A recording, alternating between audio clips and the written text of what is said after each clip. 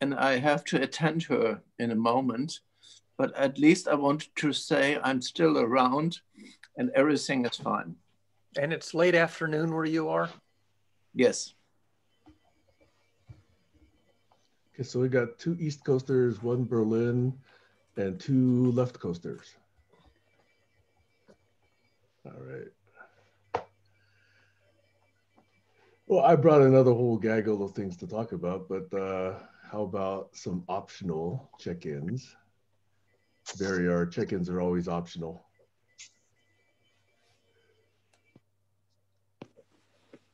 Stace, how you feeling?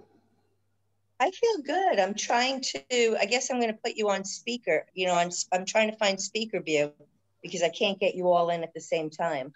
Okay, so I'll just see one at a time. I'm at a hotel right now. I'm at a hotel. It's an industrial hotel, so it has like really high ceilings. It's a shabby chic, and I'm loving it. And I'm just ready to catch up. Cool. Anybody else want to optionally check in? I'll go. Last night, I actually had a very interesting, very heart-to-heart talk with my son, who's here. He's 28. He's been here for about a month already. And he's concerned about my life choices.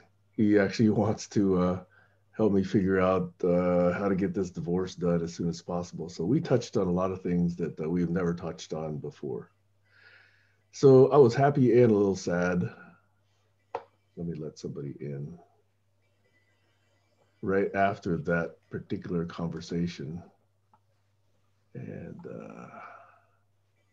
yeah, there's Jaswinder. Yeah, so I'm still thinking about the implications of that conversation. During it, I found out that my older daughter still has a lot of things that she's carrying that she hasn't yet shared with me. So I'm still trying to figure out those implications as well. On the plus side, I had well, that's going to be long-term plus, but in the short term, it's a little bit, it causes me to be thoughtful. And then on the work side, my boss had a one-on-one with me. It was a very good one-on-one. And let's let in Heiner again. I didn't even realize that you weren't divorced. Well, this part of the problem is that every time I would present my ex-wife with a plan for how we do things, she would not respond. And her one-line response, well, the one-line response was, I'll take what the state will give me. And that was her response to every proposal that I made. So that was why it was difficult for me to process. Anyway, let's see, other good things. Tuesday actually, my daughter, my son, and I gave all the 5 puppies baths. They haven't had that in weeks. So that took like 3 hours. But now they smell good, they feel good. Anyway, lots going on, but eager to hear what you all have in mind, and then I can share a little bit about what we might do. Over for now. Jaswinder, welcome. Heiner, welcome back.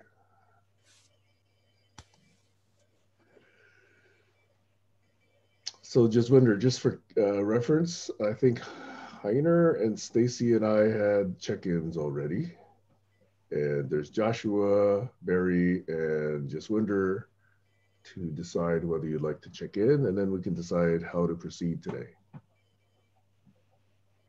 I'll just say that I've been doing my usual thing, which is trying to keep up with people on the social networks, which is mainly Facebook, and trying to figure out where people are, where they're coming from, and what they need. And occasionally, if I'm lucky, supply them with an item of useful information.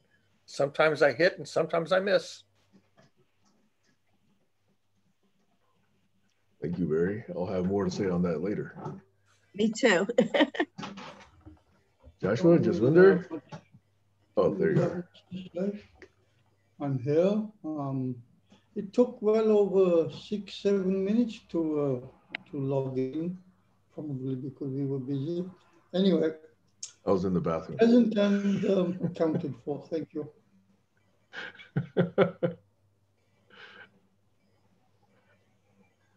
Thanks, Jaswinder. Joshua, optional. Sure, I'll check in. I just downloaded everything I've ever uploaded to the cloud, stuck it on a 5 terabyte hard drive, and used the duplicate program, which was quite nice to see how many duplicates I had and start deleting duplicates so I can manage my digital world. So that's what I've been doing this last week is, trying to download everything I've ever uploaded, which is something I've been wanting to do for a long time. So I highly recommend it. Taking a look at all your digital content. On all platforms? I started with Google. So I mostly started putting stuff up in the Google Cloud about 10 years ago. So I had 2 accounts. So I had to download from each and then merge them together. So I'm trying to get to 1 Google account. That's my goal. It's been something I've been wanting to do for 15 years. And it'd be nice to just have 1 identity on the internet. That's what I'm shooting for. And looking forward to downloading everything off Facebook. That's my next endeavor. And I found out quite a bit with Google that they give you more information than you could ever imagine. They give you all your GPS tracking data, everything you've ever done. Yeah, it's because of that GDPR. You can go into your personal setting in Google and they'll tell you everything they've ever collected on you, which is overwhelming, but quite useful if you want to know what you did 3 years ago on Tuesday. They'll tell you exactly where you went and what you did. So it's pretty awesome. And if I crack the Facebook code, I'll let you guys know. That's my next thing.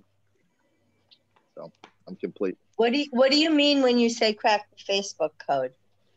Every time I ask to download everything I've ever uploaded, they send me a link. By the time I go to the link and click download, they say the link is expired. So I've never been able to get that. And also it's so much information because it's since 2007. So that's 13 years. I've clicked on download, it started download. I looked at some of the stuff, but I've never been able to download everything. I've only been able to download chunks, and it usually crashes when I try to download everything. So that's what I mean by crack the Facebook code. Thank you.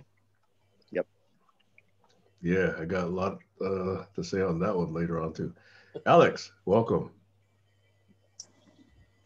We're doing optional check-ins, and you're the newcomer.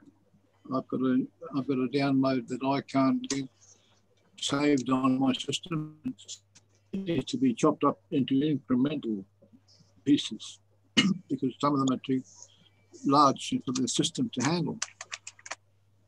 I think there's temporary files that fill up, that max out, and the download stops. So it's a problem.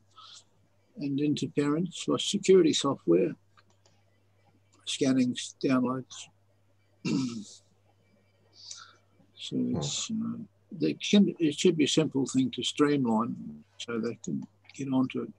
Anyway, it was good to see these new faces. Hello, Barry. Haven't met you. Alex.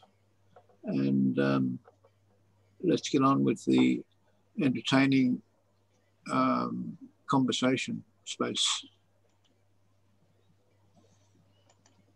Okay.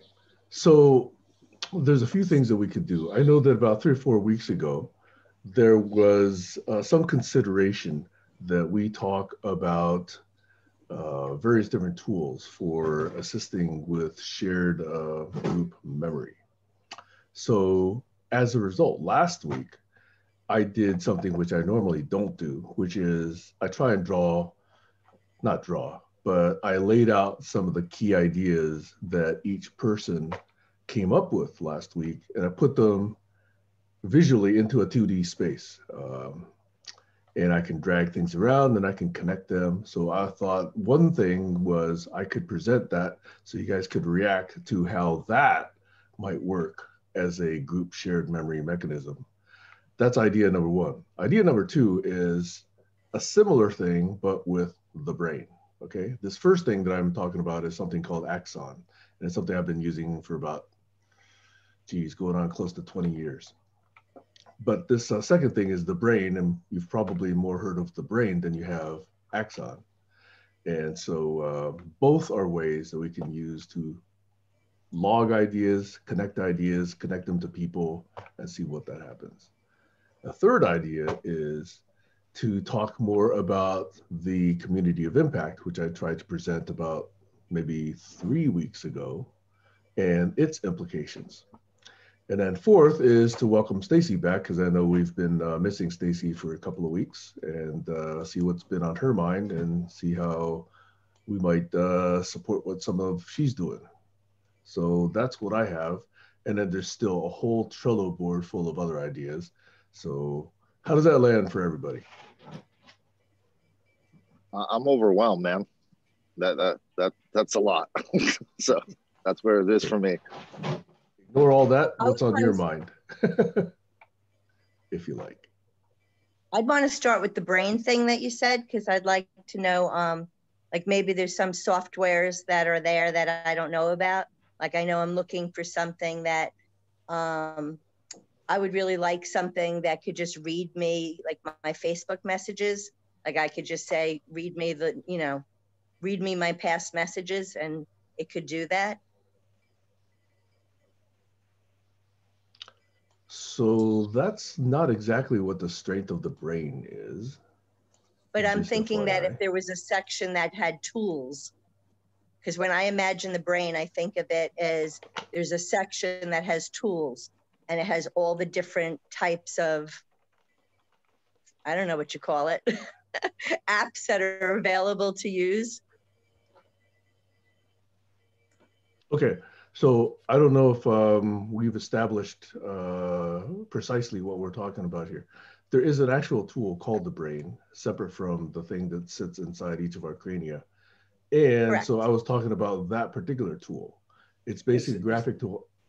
Is that a website or a downloadable app or just a methodology? It's both. You can actually download it as an app, and you can actually use it on the web as well. And I actually have it. So if you guys like, I can do like a 3 to 4 minute demo of what it is. I think a shorter demo wouldn't do it justice. A longer demo would probably bore you. So something like a 3 or 4 minute demo might actually work if you guys want that. But that's one idea. I would love that. So Heiner and Alex both have fingers up. You guys want to? I vote for that. Okay, I vote for that Stacey. too. All right. Okay, so Heiner, you wanted to say something?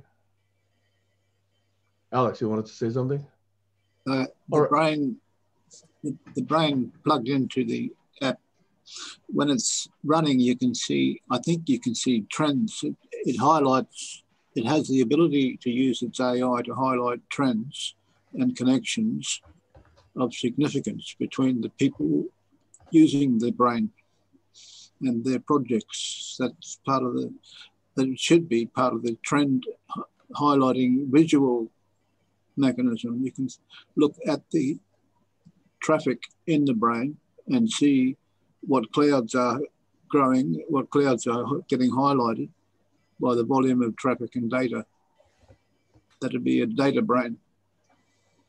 But the other brain, emotional brain, the ecological awareness movement brain, the emerging enlightenment spirituality brain, and the greedy, evil dictator brain, communist China brain.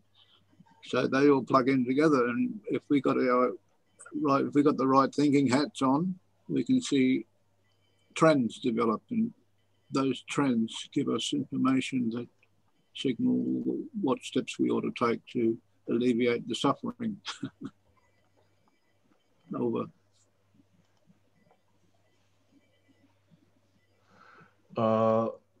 That actually doesn't sound familiar to me, Alex. So I'm going to show you guys a version of a brain, but first somebody else was asking about the link. I think it's Tyra. There we go. Tyra was thinking about, yeah, there she is. Let me admit her.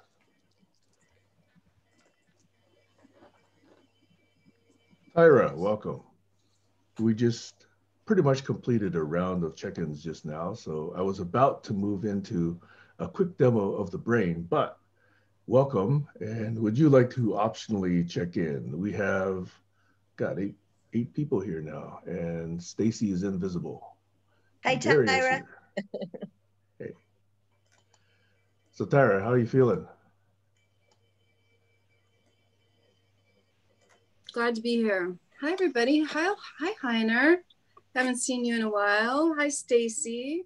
Joshua. Hello to Barry. My name's Tyra. Nice to meet you. Jazz. Hi, Alex. Hi, Sam.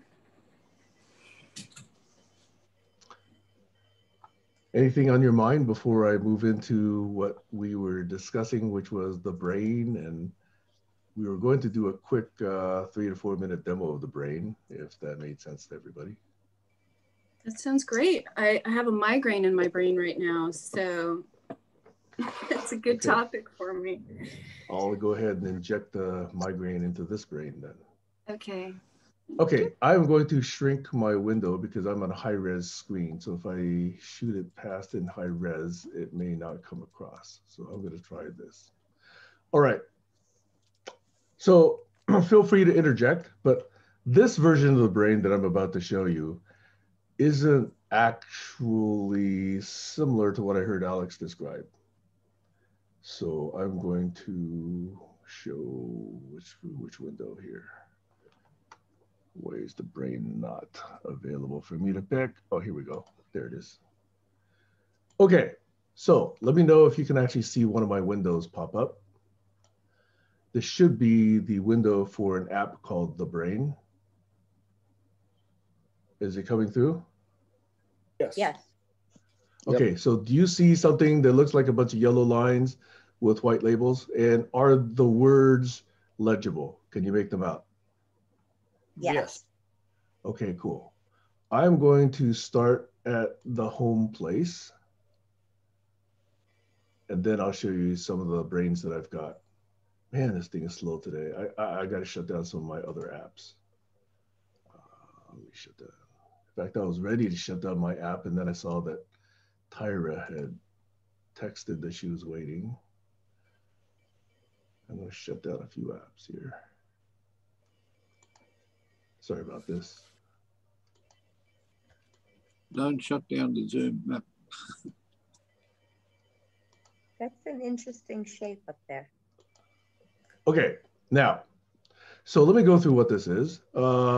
This is my personal brain, which I haven't actually updated in quite a while. So you'll notice that in the center is what they call a node or an idea or a thought. Okay, so they use this word thought a lot. And underneath here are sub-thoughts. So every thought can be connected to other thoughts. And one of the standard relationships is parent thought to child thought, okay? So here's a little thought called Sam, and then here's a little child thought called Egain, VP of Technology. And if I click on that, that becomes the new focus thought, okay? And you'll notice that it has a bunch of thoughts to the right. Those are sibling thoughts. In other words, if it shares a parent with any of these thoughts on the right, then these thoughts on the right appear when I focus on this particular thought. So for example, let me go to Egain, okay? Egain has a bunch of child thoughts like competitors, customers, my title, my X title, another X title, and the webinars that I do, okay? And you'll notice that off to the right are sibling thoughts of this particular Egain thought, okay? So they're all sub-thoughts of this other parent thought called roles. So if I click on roles, here are all the sibling thoughts of roles underneath this thought called Sam. And under roles, I have not only my Egain positions, but also other roles, like my role at GCC, my barn raising role, my Knowledge Federation role, Next Now role, Palo Alto Chamber Orchestra that I used to direct, Program for the Future, the conferences that I did, and Serious Conversations, okay? So I believe there might be something here under GCC. So I click on GCC. That now becomes the focus node. And underneath it is a child node called barn raising. If I click on barn raising, I haven't really fleshed this out yet, clearly. Actually, that's been put into a separate GCC brain. So it's actually separate from my personal brain. I'm showing you my personal brain right now. Up at the top, you could actually have a few nodes that are just shortcuts. So I can go to my interests, and I'm interested in Black Lives Matter, coevolution, collaborology, education, finances, health, life, music, shopping tips, blah, blah, blah. Those are various interests. I'm right now trying to regain some competence with closure. So here's my closure node. Here's all the things in closure that I'm focused on. Building, thinking, big data, databases, closure script, desktop apps, languages, tooling, testing, the shell, books for learning. Ah, this is a good one. So if I click on that one, here's a bunch of resources that I can use to go look at closure in more detail. You'll notice that other than sibling thoughts, there's also things called jump thoughts. So jump thoughts appear on the left. So unlike sibling thoughts and child thoughts, where there's actually some like ownership or parent-child or part of kind of relationship, jump thoughts are those that are just related, but not one of those other kinds of relationships. And I really think that the way to understand them is if the jump thought makes sense independent of this focus thought, then it belongs as a jump thought. If the jump thought doesn't make sense on its own, then it's either a subthought or it's a sibling thought because it's now connected to a parent, okay? Now, that will be a very confusing statement for most of you, but I can go over that again if you like. So again, there's a bunch of cool ways to navigate this, but that's the neat idea, is that every thought can be connected to every other thought. And you can actually see not just a hierarchical relationship, but you can also see hypertextual kinds of relationships by introducing this notion of siblings and this notion of jump thoughts. So that's probably 3 or 4 minutes at this point. So I'm going to just stop for now and see if that made sense to anybody and see if that's something that was incremental to your current understanding or whether that just further confused you. It looks to me like that's an implementation of a concept known as a semantic network.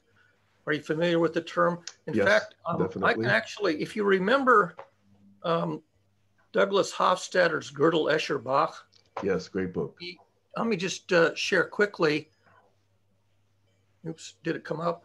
Yeah, this is actually the semantic network that was in Gödel, Escher, Bach, and the elements in the picture are the memes, the main ideas that were in the book itself. So the semantic network is the semantic network of the book that it's in. Yeah. So, and it's clearly very busy because it was, you know, it was a Pulitzer Prize winning book of some length, but every little item that's in it is essentially a section of a chapter. Yeah. Yeah, it's really cool. Actually, one of the few books that changed the way I think about things quite a bit. Too. Yeah. Me too. Yeah. I started using bookmarks as a way of organizing my contacts and links. And also the folder tree mechanism with the bookmarks was allowed me to put categories and subjects and issues into some order. So they all link, now they all end up in a web page somewhere on the internet. So Stacy, Alex, I think when you were talking about the brain, I was wondering whether this was the brain that you were referring to, or was it a different brain? For me, that's exactly what I was referring to.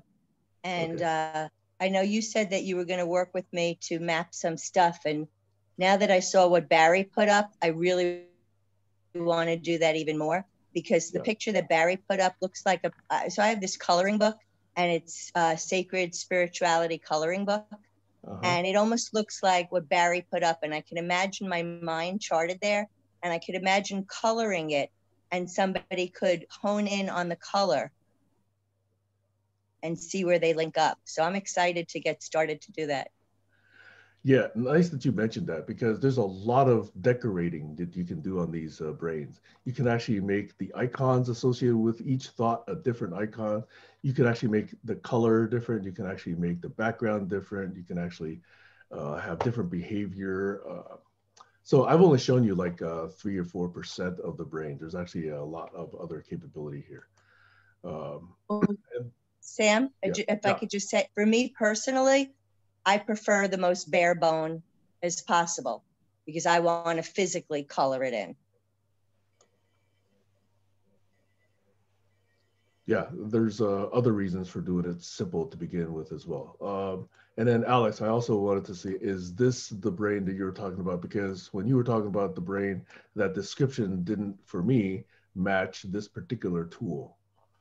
No, I was talking about the ability of the program to respond to the data that's flowing through the internet, so that animations can change the icons and the color of the icons and the pulsations and the size of the icons according to the parameters that are coming in from the data.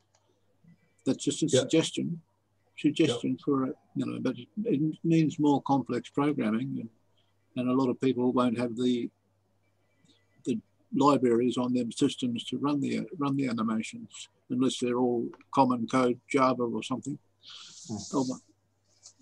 Okay. There's other ways that the brain can assist with thinking. They have something called wander mode. I'm not going to go and show you right now because, well, wander mode, because it might show you some of my private nodes in this particular brain. But wander mode actually just, you know, does a little, it focuses on a random thought. And then for, you know, n number of seconds, whether 3, 4, 10 seconds, whatever, then it shifts to another random thought, or it can follow your particular links. So it just gives you different ways of doing some association and processing. So it might spark, you know, other kinds of thinking in your own brain as you're navigating through this online brain.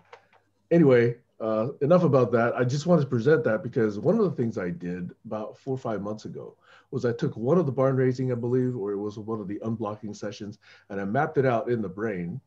And at that time, I had a conversation with Jerry Mikulski, who has the world's biggest brain. It's probably somewhere up around 450,000 thoughts or 500,000 thoughts by now.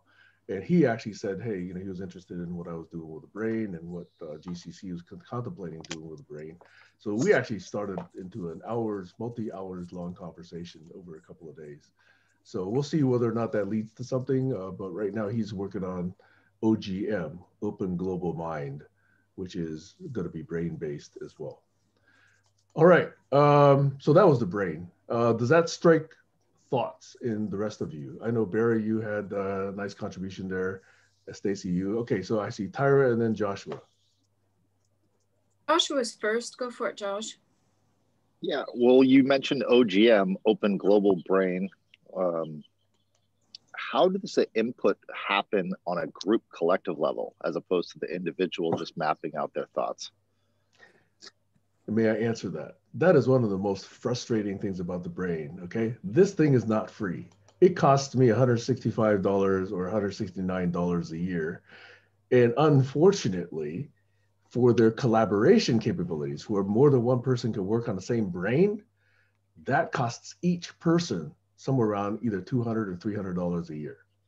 And that's why we haven't really tried this in a big scale, because not many of us are willing to pay that kind of a fee. But Carl Hebenstreit and Doug Breitbart and I all have licenses now. So we're actually trying to do this, although Carl's been working on a PhD and I and Doug have been kind of sporadic in inputting stuff. So the intent is there, but the licenses and the availability and the lack of scalability has kept us from really showing you what could be done. But imagine a brain like this where multiple people were adding to it. So this particular node, you know, could have been authored by anybody, but anybody can link them, anybody can annotate them, et cetera, et cetera. So I don't know if that's the adequate answer, but that's my current answer to your question. Yeah, I've been going over that with the group called Metacogs. I don't know if you've been there lately, Sam. No. One of the things we practiced in there was putting everything into a Miro board, which Miro is free for everybody. But I believe you can export out, I believe it's called OPML or an open markup language that pretty much every mind node or, you know, whether it be Miro, can export to. And I was working with Carl on the brain, and it can import in from OPML. So that gives the ability for anyone that doesn't want to pay for it to be able to log into a paid Miro account. And one of the fun things about Miro is it's live, real time, and it also uses Zoom type chat capabilities so people can pop in. So we've done a few, just let's see what happens if we get 9 or 10 people moving nodes, child to parent, parent to child, moving those around in the Miro board and doing that in real time and just sort of swarming. And it also brings me to the company called Swarm AI, which that's what it's meant to do, is to swarm on the hard problems and make decisions not by the populace vote, such as, what was that software we were using a couple of years ago from New Zealand? Do you remember that, Sam? The voting software that we were all a part of.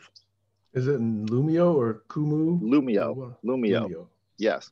So whereas Lumio, it's sort of like, hey, let's all vote on this, but it's not nudging people in the vote so that the vote isn't just the populist vote as much as the well thought out, well described. I'd have to show you a video of a Swarm AI, but by doing that, it leads to better rapid sense making and better, it's the way I describe it is it's a Ouija board where if everybody's sort of pushing over to a letter on the Ouija board and another person starts pushing this way, it nudges people to see what the group really wants as opposed to just, oh, we're going with the flow because everyone voted on that, so I'll vote.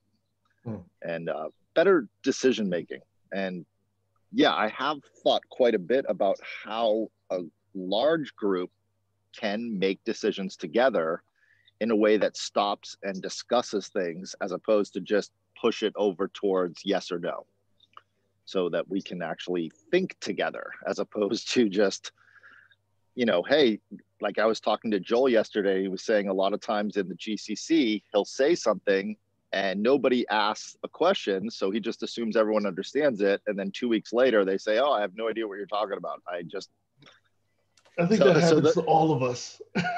Yeah. That's the norm. Nobody Exactly. asks a question. Nobody understands it enough to ask a question.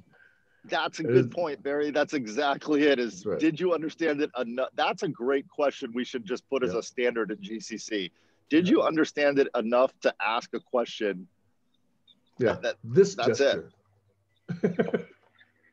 I don't know what the gesture is, but I think that's what happens all the time. And then it gets locked into the brain. Sorry, there's a helicopter flying over Los Angeles. They're looking for you, Joshua. Oh, they found me.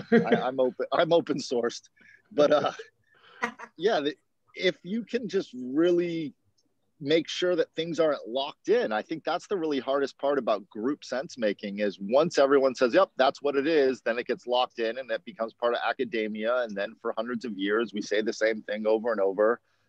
And I just want to bring up to the group today what's been on my mind for the last month and a half since Battery Day at Tesla is the idea of first principles thinking. And can we here at the GCC enact more first principles thinking, which is we're not trying to be right, but we're trying to be less wrong. Does that resonate with everybody here? I'm curious. I'm about to go on to a 17-hour rant on that particular one, but I'll let Tyra go first. Find something actually, right. Josh, are you done, or do you want to say more? Because I think Tyra had her hand up, and then probably if Barry Tyra has her hand up, myself. I can't see everybody. So yeah, I would like to hear what Tyra says because I'm asking very clearly: is first principles thinking something that's resonating? Meaning, is that something that do you know enough to ask the question? I guess is what I'm trying to ask. So in my mind, just a quick rejoinder since I'm so impatient on this one. Okay, that's why I use the word axiomatic. Okay, so when I use the word axiomatic, it means first principles based. Okay, but let me say more about that later.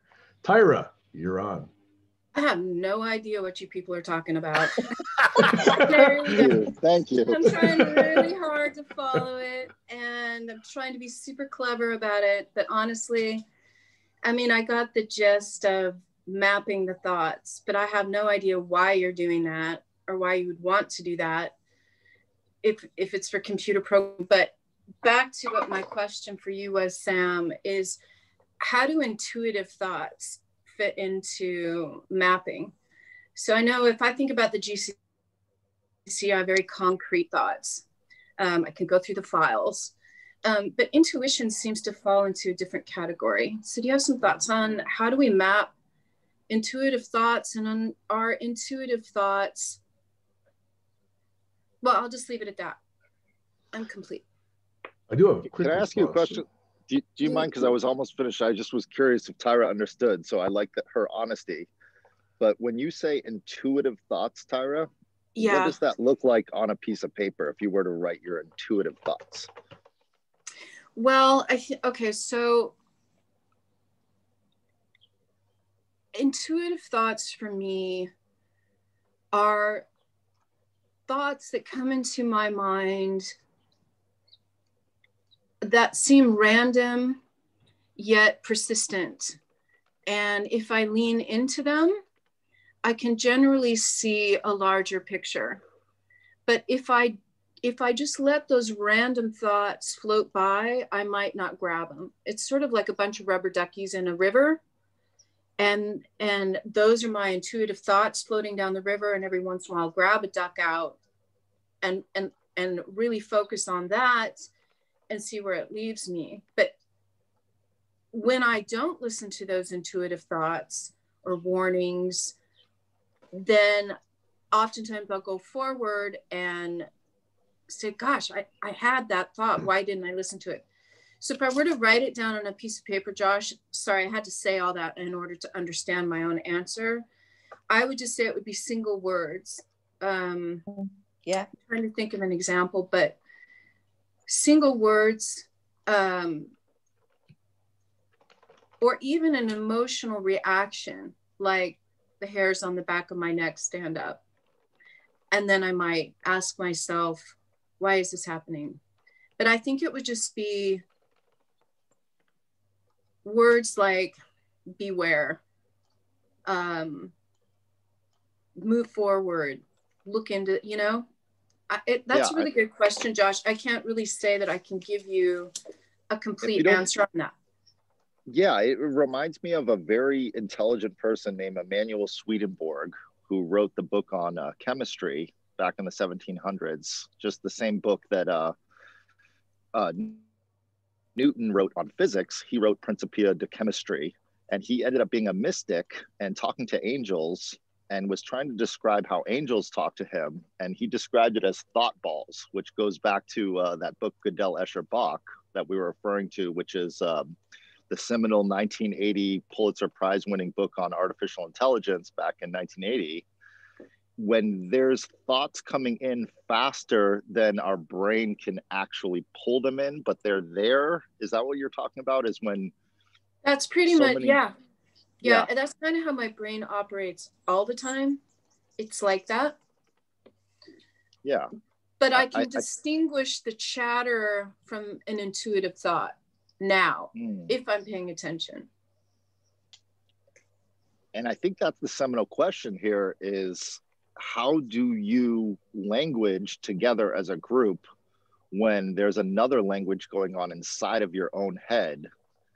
That's what I would like to bring up at some point in this conversation. I just want to make sure that that's shelved for a real discussion, because how do you map everything when, if I was to show you what's going on in my head, it would probably fill up 3 or 4 brains in about 4 or 5 seconds, which is just really confusing. And then like I was talking with Joel also yesterday about how sometimes it's so frustrating when you have 8,000 thoughts, but you can only speak in sentences, as opposed to if I could communicate to everybody the way I want to, it would have a neural link from the company that's trying to connect our brains to the computer. And I could show you 800 visuals with maybe 3 or 4 frames per second. So within about 1.5 minutes, I could show you what I was thinking.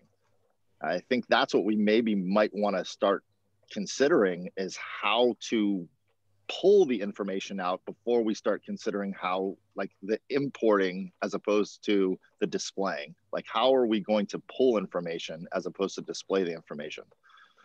Meaning, how do we get all of our thoughts out? Because this 3 years of talking, no offense, I love it, but 3 years on barn raising could probably be condensed down into about 3 hours if we knew what we were doing, if we were a little bit more decisive. So I just wanted to bring that up. I think that's a great point, Tyra, is that our brains work faster than our mouths and our ability to communicate. And with that, I'm complete. Jaswinder, and then me then. The real essence of what Joshua was saying here is not actually working faster, it's working much slower. We have built-in systems that we tend to give different names to, and it's difficult for us to agree on these things. But these perceptions have been listed all over the place. Carl Jung, all psychological people, the scriptures, the very old religious entities, they're all listing those same entities. And 3 of them are very, very important. And we all know we have common names for that. And one of them is ego. And the other 2 are the right and the wrong justifications. And out of that comes a tiny, tiny little voice that we tend to ignore. And that is the intuitive voice that we should always pay attention to. It's the least paid attention to item, and it deserves much more attention. So you could jot down your little intuitive thought. You could make a mental note and see if it comes up again.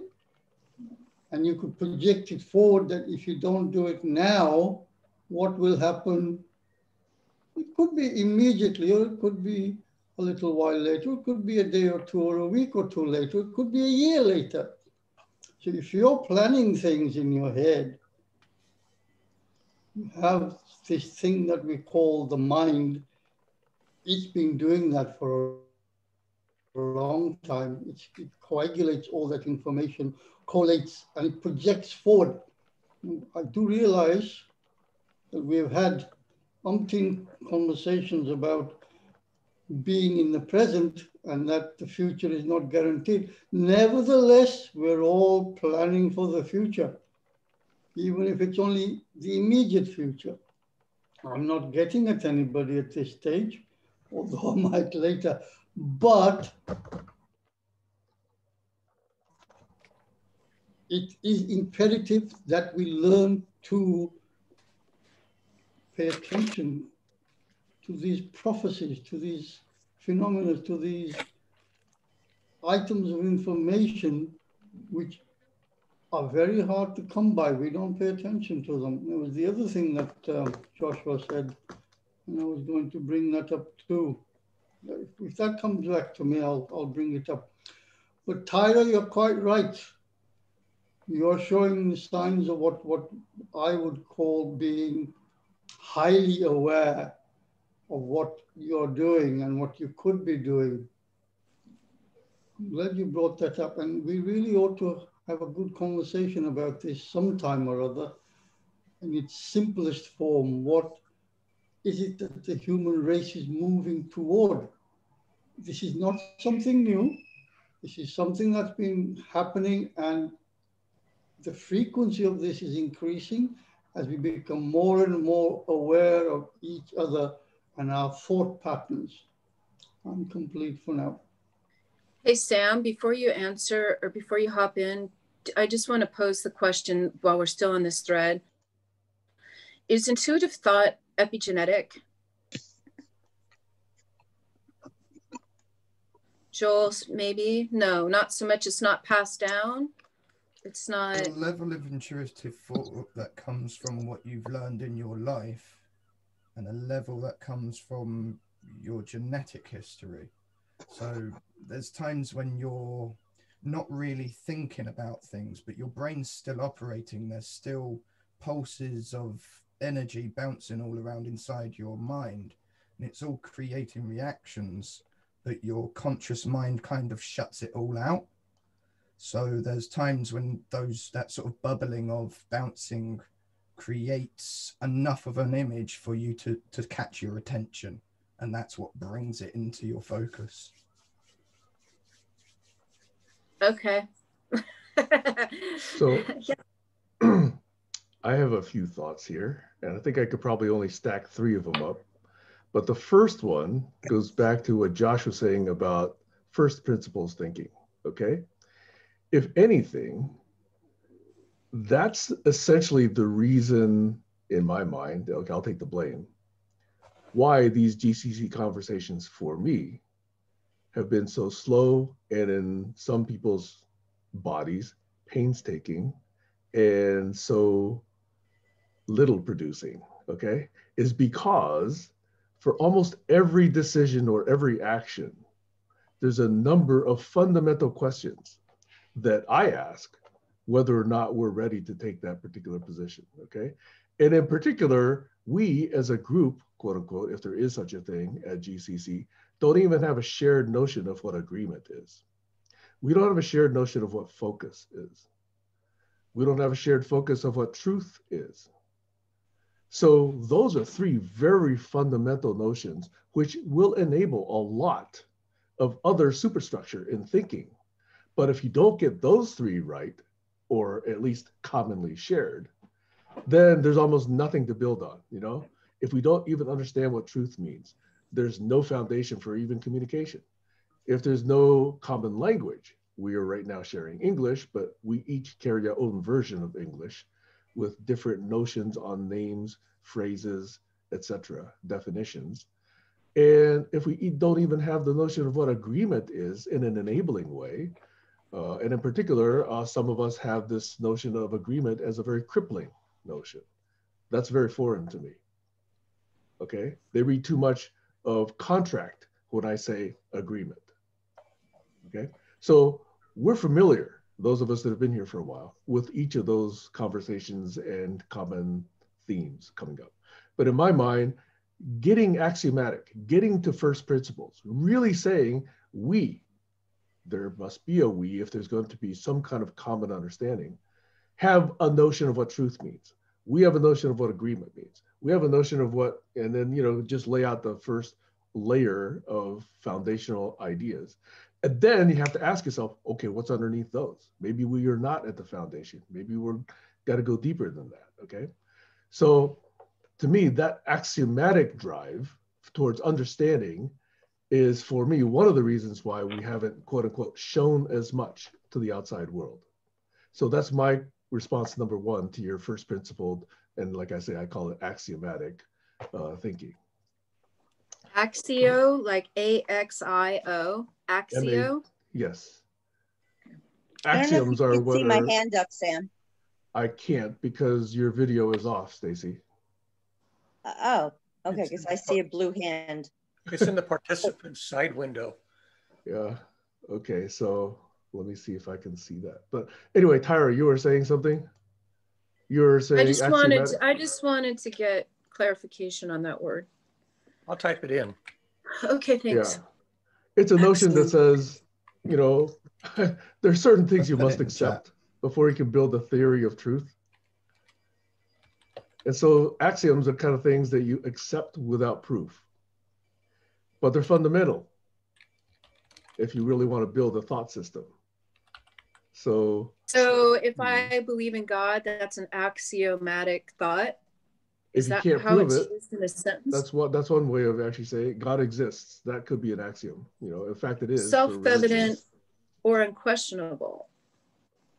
No, axiomatic means actually that's different. Whether or not it can be questioned is different than whether or not it's an axiom.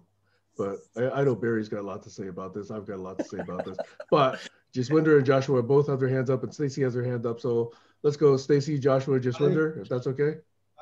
Yeah, I was just going to back up a minute and say that, and I don't know if Tyra would agree with me on this, but I wish you guys could have just said, well, so if we agree that we're going to try to do better, then, and then finish the thought instead of introducing first principle thinking, which I had no idea what it meant, and axiomatic, which I didn't know what it meant. Like, why not just say, all right, guys, so we agree we're at least going to try to do better, or to quote E.T., better be best, or whatever. Barry would know more about that. But I mean, really, just the vocabulary words alone, it could have been said in one sentence, what took 10 minutes of 3 different people adding to. I don't mean that to, I don't mean that to sound nasty at all. I don't mean, I'm just. Okay, let me just interject for 5 seconds. The reason is because they mean different things. Just saying we'll do better does not mean that, you know, that's a crystallization of what I just said, spent several minutes saying. So that's my second response. But you could do that at the next, but once you get to the next step, then you can pare that down. And then you can more easily separate the different groups of people. But we never get to that second step because we're always stuck on the first one, in my opinion. Yes. Boy, I got 3 years worth of responses to that one. But we did say we're going to go through what, either Josh and Jaswinder. I forget which one of you guys was next. No, what the point I was going to make was 2 points, and there's no point in going into that depth at this stage. I'm complete, thanks. I made an agreement. Okay, Josh, I think Josh was next. Go ahead real quick, Alex, and I'll go after you. I just noted that I made an agreement with a couple of people that agreements were simple things that we could all agree on. When 80% of the people in your group of friends all want the same thing, you don't really need to have a vote, because it's intuitively those thoughts that pop out of the river will be standing out because of your core values set. If we all have a familiarization with that word pie, the core values word pie, it goes to trust, teamwork, cooperation, co-visioning, and all that sort of stuff. So, over. Thanks, Josh. You're welcome. And I think Stacy brings up a good point, is to move the conversation forward. If we can try to stick to first principles talking, meaning try to be less wrong in speaking in a way that we feel that we all understand, meaning pick a vocabulary. So if we're introducing vocabulary words to the group, I think that's what Stacy's saying, is that, correct me if I'm wrong, Stacy, is it gets confusing. Yeah, it gets confusing when you're introducing concepts and theories and thinking that maybe everyone doesn't understand. And then that goes to the second part, is what you said, Sam, is the group has yet to be defined. And I think that's the axiom that you're trying to look for, is if you went into the brain and typed in the word group, and underneath it, you had all the names of the people in the group. Since that has never been defined, we don't know how to define a vocabulary for the group. So we have yet to ask everyone in the group, what is the vocabulary that you would like to use, and pick A, B, C, and D. A, B, C, and D meaning elementary school vocabulary, high school, college, you know, the professor, academic. Yeah, there's a really great YouTube channel I follow. I'll just put it out there. It's experts in a field, and they have to talk to a child, a high school age person, a college person, then a PhD, and then someone who's been working in the field for 20, 30 years, and explain the same concept to all 5 of those people. And it's really fascinating to watch the different understandings as it goes forward, and the brilliance of each level, because some of the children are just as brilliant as, I'd watched a music theory class where it got up to Herbie Hancock was the last person, and he's trying to explain chord progressions and harmony. It was actually, the word was harmony. What is harmony? And it went all the way to the 2 of them playing a piano together with really complicated harmonies, which the average person doesn't even know there's complicated harmonies. There's just one thing called harmonizing. And I think if we sort of stuck to that, I think Stacy has a really good point, Sam, is we need to figure out what the group is comfortable with at what level so that we can have the conversation about the same topic at that level. Therefore, we're all understanding and we can all agree, because without that, there is no agreements. And that's what's, I think, been going on, is there's so many people popping in. Like Barry Court is one of the most brilliant people I've talked to in a long time. And I enjoy talking with Barry.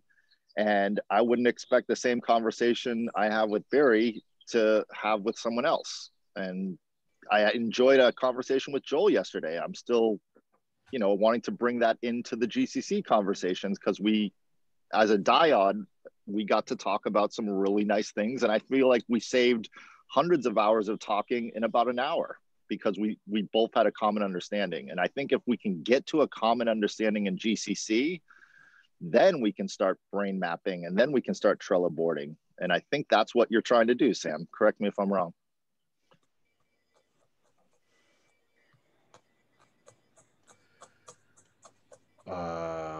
I'm not going to correct you. In fact, I have to stop myself from speaking 3 hours at this point. I have initially two thoughts on this. Number one, yes, we do have a fluid membership within these conversations. And so many things that maybe three of us have a shared understanding of, or two of us have a shared understanding of, need to get, in a sense, explained or reintroduced or further nuanced when a fourth or a seventh or a 15th person comes online, right? That process is ongoing, unless we have a shared group memory mechanism like a dictionary, but that's the common colloquial notion for shared language. And yet, even with a dictionary, when I say trigger, it probably brings up different implications in each of us, okay? Forgetting the pistol notion, okay? It even has different notions of what it means from an EQ standpoint to each of us. And is it a good thing? Is it a bad thing? Is it something that you grow from? Is it something you fear? Is it something that, you know, is instantaneous? Does it last your entire life? All of those implications are different for each one of us. When we have Sam? Could I finish? Because I'm in the middle of a thought here. I'm sorry, Stacy. No, don't be sorry. I was just signaling. I'm waiting. Okay. So the first notion is that we think that we share understanding, but without some confirmation, if not even affirmation of it, to assume that we have the common understanding of something leads to disappointment down the line, unless you're constantly in this leaning in, you know, inquiring mode. So that's thought number one. Thought number two is, yes, I really, really, really understand this notion that when you have a conversation with two people versus when you have a conversation with three people versus when you have a conversation with larger groups, the energy, the dynamism, the flow, the feeling, the participation is very different. The energy is very different from 1 to 2 to 3 to N, okay? And I've said this multiple times. 3 is magical, really magical. And I'm gonna leave that thought right there. We can park it for later on. So if we're trying to figure out how we get to common understanding, we need to even understand the language, the nuances, the implications before we can actually have these agreements. And that's why these contracts, and I'll say that in a 4-letter word sense, are so bleeping long, because they're always trying to, you know, take all of these different corner cases and just nail them down so that, you know, we don't lead ourselves to some kind of a disappointment or a missed expectation. So that to me is the restrictive side of agreement. And it comes up a lot, okay? What happens if you don't do this? What happens if you don't do that? What's often missed is the enabling, the empowering side of agreements, that it now allows us to move forward in alignment, take the next step, make the next decision, have the next thought, create the next plan, go to the next place. That notion of allowing us to be together, aligned, productive, whatever, that's often missed when we bring up this word agreement. And this separation of enabling from restricting, to me, is such an ever-present notion here in GCC that I sometimes show a little bit of frustration when it comes up again, but I apologize for that, okay? There's so much to say. The last thing I wanted to do is go back, though, to something that Tyra asked, which is this thing about intuitive ideas. I think ideas are ideas. So whether or not something comes from Josh, whether it comes from science, whether it comes from my intuition, whether it comes out of my butt, they're just ideas.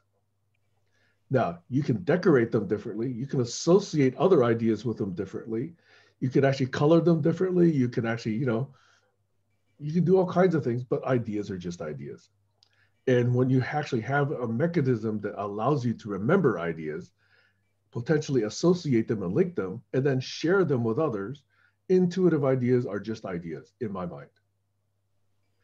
The last thing I'll do is I'll just do like 1 minute of screen share. I'm going to apologize in advance, but I'm going to share this stuff that came from last week, okay? And this is the stuff that I did in the course of conversation. So can you see my screen? Yes. My screen right now, the boxes in white are the words and memes that I jotted down. Tyra, these are not everything, but this is in a tab called Tyra. So Tyra brought up or responded to a notion about something being atheist. I think maybe Colin brought that up. Said she was grown up in an area in Idaho surrounded by Mormons. She approaches conversations in an open-minded way. She's part of a community. She's willing to sit and listen to Mormons, even though she is an atheist, and not be triggered, et cetera, even when people say you need to start praying. Okay, so those are the stuff that I caught from last week's conversation. If I look at the right in yellow, I've color-coded some of the stuff I caught from Tyra's conversation today, which is what are intuitive thoughts? They seem random yet persistent. Occasionally it's like grabbing a duck. They could be single words like beware. They could be emotional reactions, et cetera, like, hairs on the back of your neck. The question was, are they epigenetic? So this is a way that I was sort of laying out. Now, I could have laid it out a different way. I could have just taken this wing up here. I could actually say beware should go along with it. And oh, by the way, let me just connect those two and boom, now those words are connected, okay? And I have to connect these two here as well. So anyway, this is what I caught from Tyra. Now, if I go to Josh, Josh was, I didn't take everything down that Josh was talking about, but just today, since I don't think Josh was there yesterday, I just have his mention of Swedenborg, the ideas happening in our own separate brains with thousands of images. I'd like to be able to show them at 3 to 4 frames per second. And then I have Barry's tab here, which is he brought up a Gödel, Escher, and Bach. Sorry, Barry, I didn't start doing this until after I started speaking.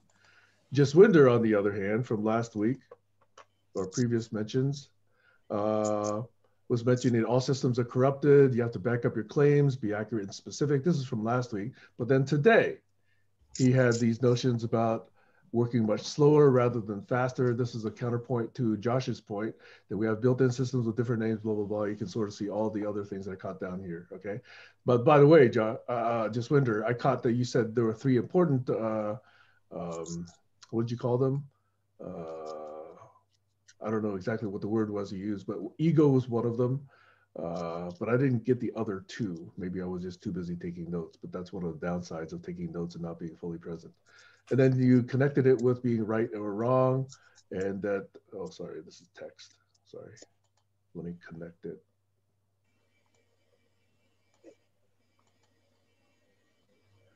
Okay, so anyway, let me go back to Colin's message from last week. Colin had a bunch. I took a lot of notes from Colin, so this is probably unreadable. And then I had some things from Alex. And these are the things from Alex. Glenn had a few. So Glenn had a bunch, actually. So I'm not going to read all of that. Then I have another more meta barn raising kind of tab that I kept, and I haven't drawn the lines here, but to me, this is the meta stuff. This is the large set of ideas like communication, sense making, coexistence, co-visioning, co-creation that you've heard us talk about in the barn raising. And so I was trying to remap those ideas. I'm constantly trying to do this, by the way.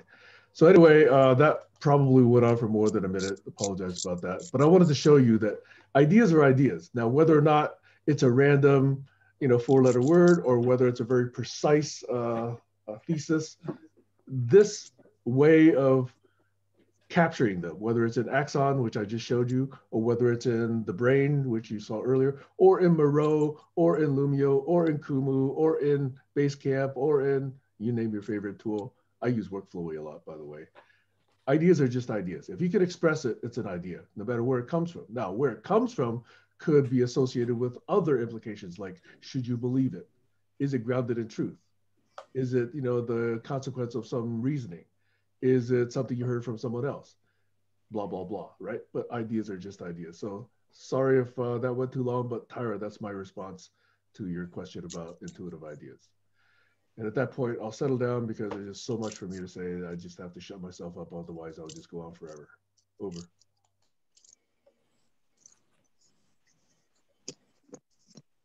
So I had my hands up. What I wanted to say before, and I only said your name in the space so that you would know that I was waiting, because I know I'm not on camera, but you mentioned the example, like you could say the word triggered, and that can mean different things.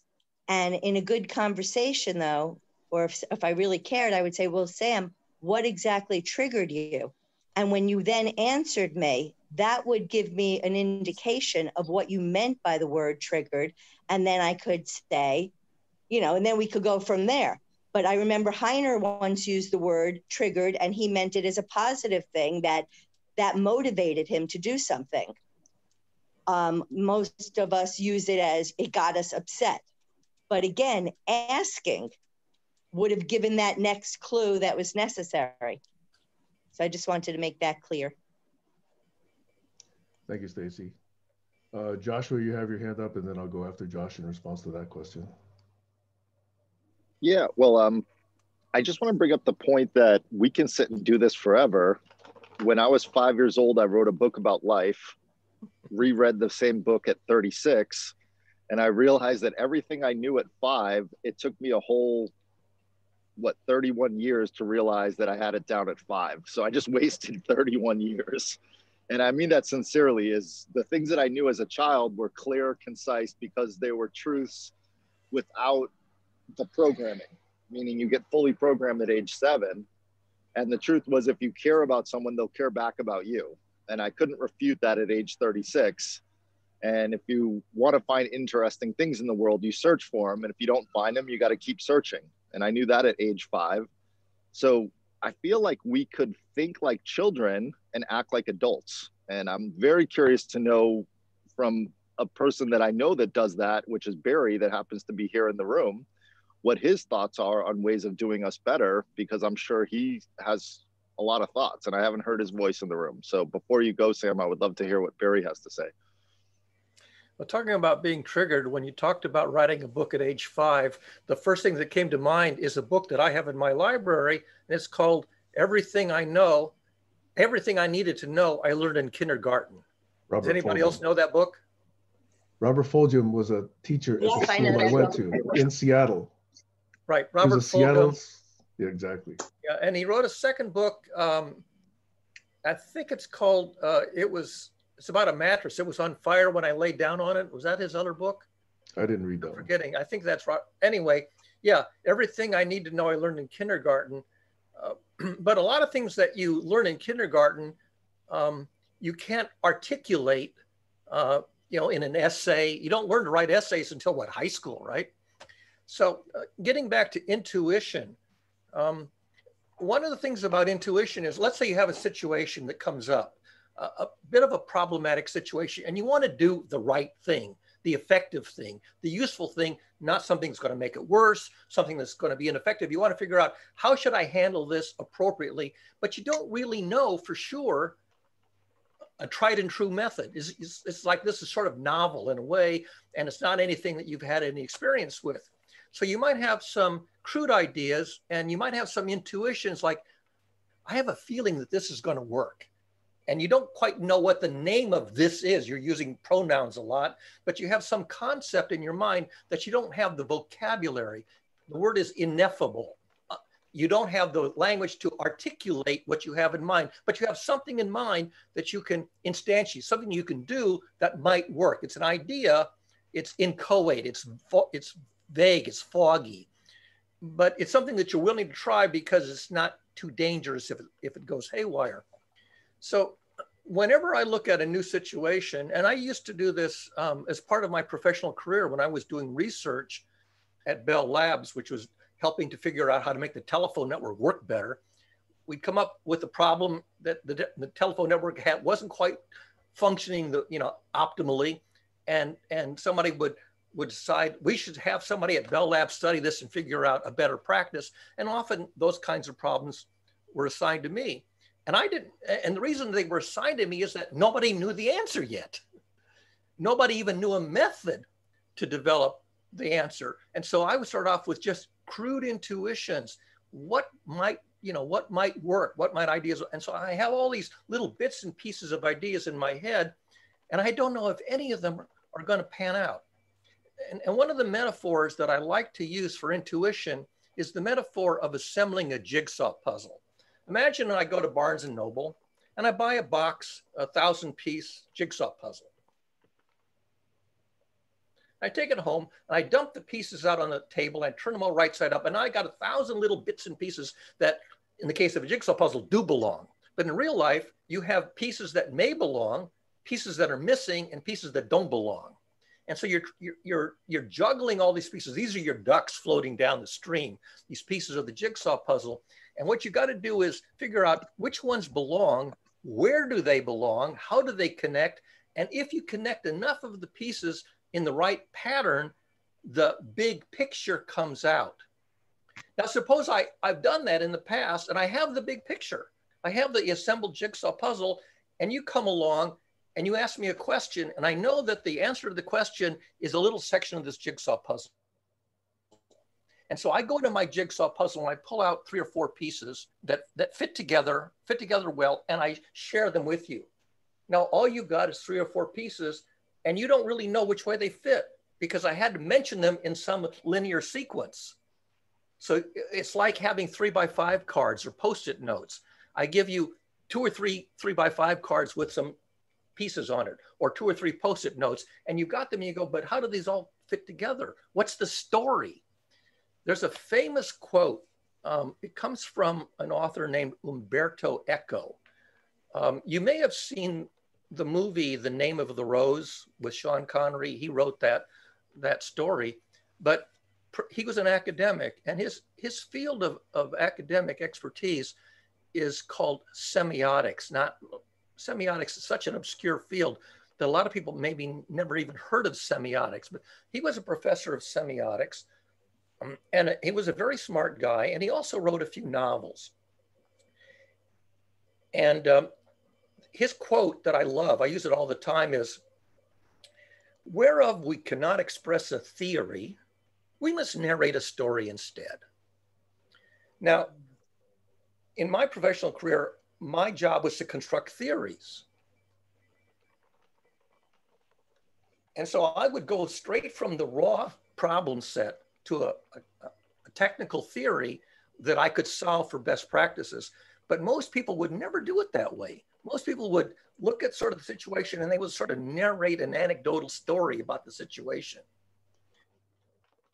And so if you go back to how would you speak to a child about some abstract idea, you would tell them a fairy tale or an Aesop's fable. You would tell them a story that sort of walks you through the elements, but you wouldn't give them the theory because the theory is too abstract. Mm-hmm. And this is one of the issues that you find in science journalism. Science journalism will take some theoretical piece of science and they'll try to translate it into a story that they can write an article about for the general public. And it's very hard to do that in such that the mapping between the theory and the story is correct. Very often stories distort or leave out or muddle over the elements of the theory. And so you learn the story, but you didn't get the theory because you couldn't use the information in the next situation that's similar. So the whole thing about intuition is whenever I had an intuition, how do I tell somebody what the intuition is? I have to elevate this intuition, this stuff in my head, into a language that I can share. I have to elevate the intuition at least to a theory for me, because then I have it, you know, comprehensively structured. But then I can't even give them the theory, because the theory is in a language like mathematics or something like that that's too technical. So then I got to go from the theory to the story. I have to make up a parable or an allegory. And for me, that was the hardest part, was to come up with a story that was true to the theory that emerged from the intuition of what's the idea that's going to work. That's a lot of work, a lot of work. But intuition is often very powerful, because it'll sort of steer you in the direction that's eventually going to work. But when it comes to ideas, there was a Nobel Prize winning chemist named Linus Pauling. And he said, if you want to have a good idea, an idea that's going to end up working, you must have lots and lots and lots of ideas and be willing to throw away 95% of them. 19 out of 20 ideas turn out to be junk. And one idea out of 20 turns out to be, bingo, that's going to work. And so he said, don't just come up with an idea and try it. Come up with lots and lots and lots of ideas, and then play with them and figure out which ones are robust, and be willing to throw away the ones that are just nonsense, unworkable, going to make it worse. So I think I'll stop there because I've talked too long. I'd like to echo that and underline a lot of that. The problem is that theory sometimes is taken as too abstract. And I think that grounding is something that each of us takes differently. And whether or not we're comfortable grounded, whether or not we're comfortable in the abstraction, that's a very wide range for each of us as individuals. Secondly, I really want to echo what you just said, Barry, is the whole Edison story too, about, you know, the times he tried before he came up with a working light bulb, right? Right. And then I want to tell, yeah, 10,000 is the commonly shared notion. And then just on that one, just because it's artistic and personal, I'd like to share a 1-minute story about Johannes Brahms. When Johannes Brahms wrote his string quartets, and he's only got 3, okay? And he had a group perform them, I think, for the very first time. And people said, these are such beautiful works. There's such genius in here. He said, you're so good at writing string quartets, you should write more. And he said, I did. I wrote 24 others, but I threw them away because they weren't good enough. Which really hits home, right? So this idea of playing with ideas and going down loose ends, this is what we've actually been trying to do here with GCC. What I do think the key missing piece, and the part that frustrates me the most and probably contributes to the frustration that I hear in others, is the lack of shared group memory.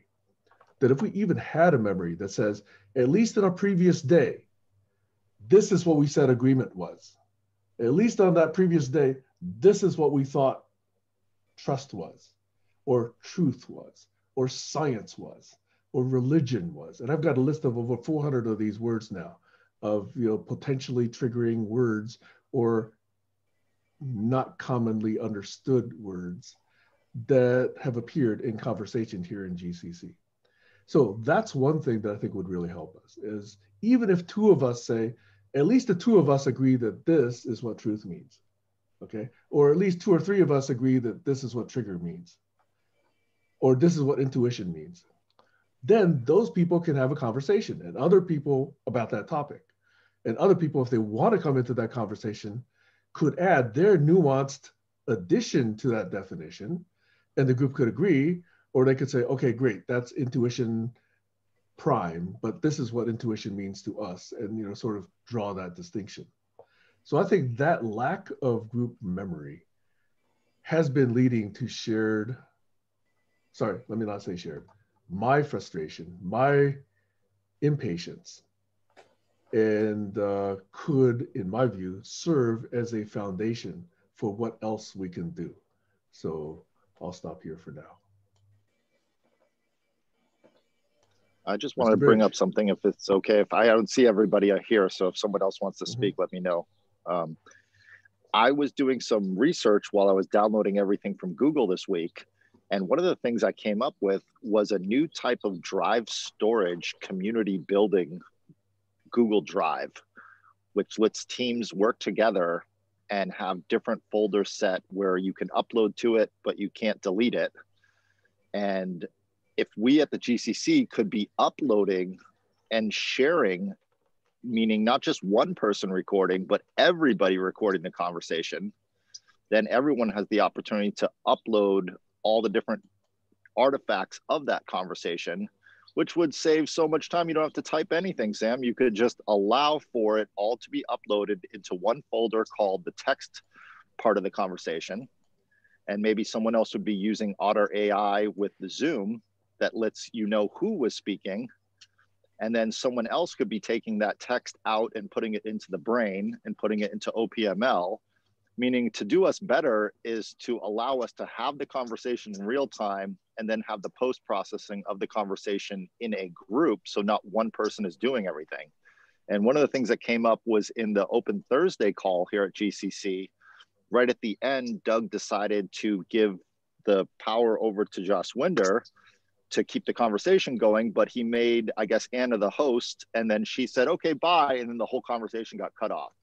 So little things like that, meaning decentralizing our group allows for the group to form, if that's making any sense. But I've thought about this quite a bit, is we talk about not having power over, and yet there's only one place to log in. We talk about not having power in a conversation, but yet there's a host.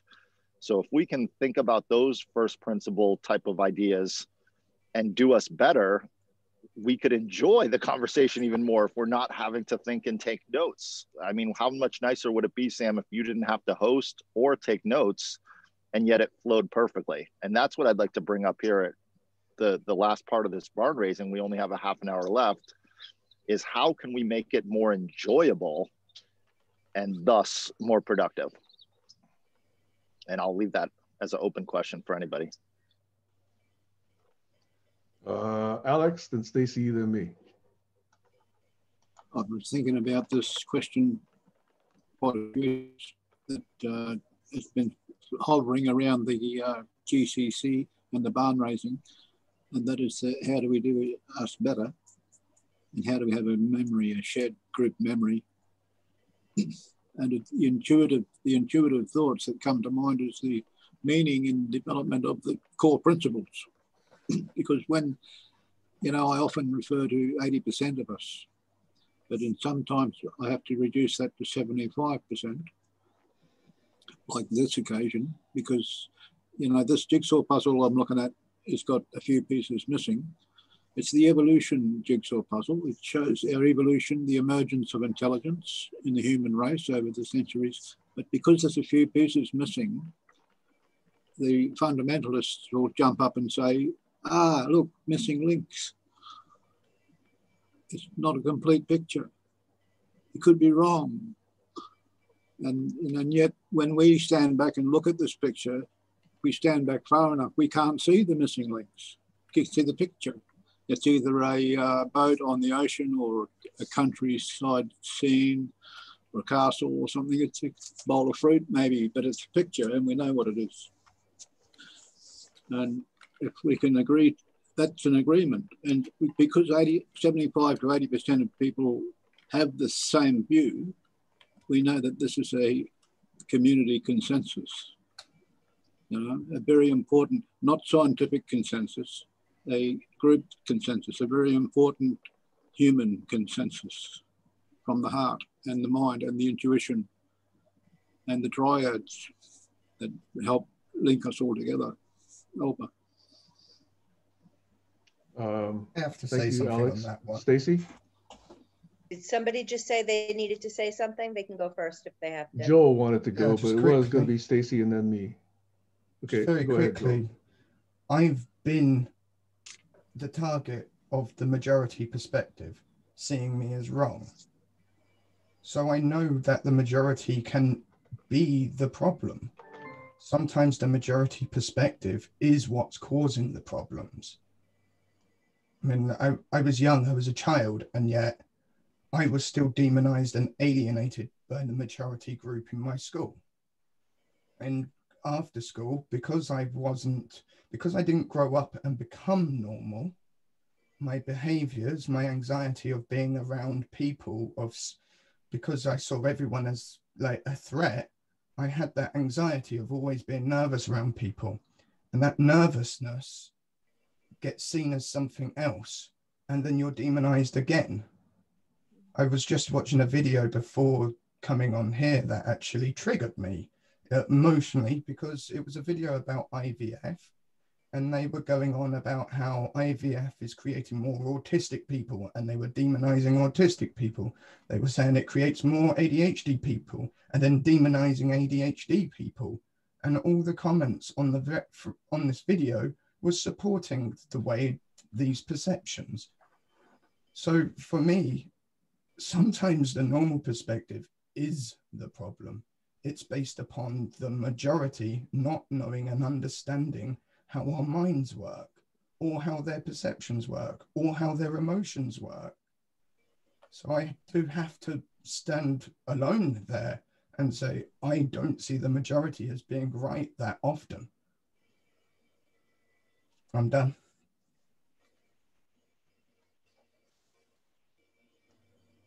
Stacey, did you want to go and then me? Yeah, I did, but Joel just got me on another track for a minute. So Joel, if you have time, I would love to find time to sit and just run some things by you. It could be like a 20-minute call. I want to see if what I'm working on would be helpful. Yeah, sure. What I wanted to say is Joshua was mentioning something about Google, and I was just wondering if that's maybe what I stumbled onto.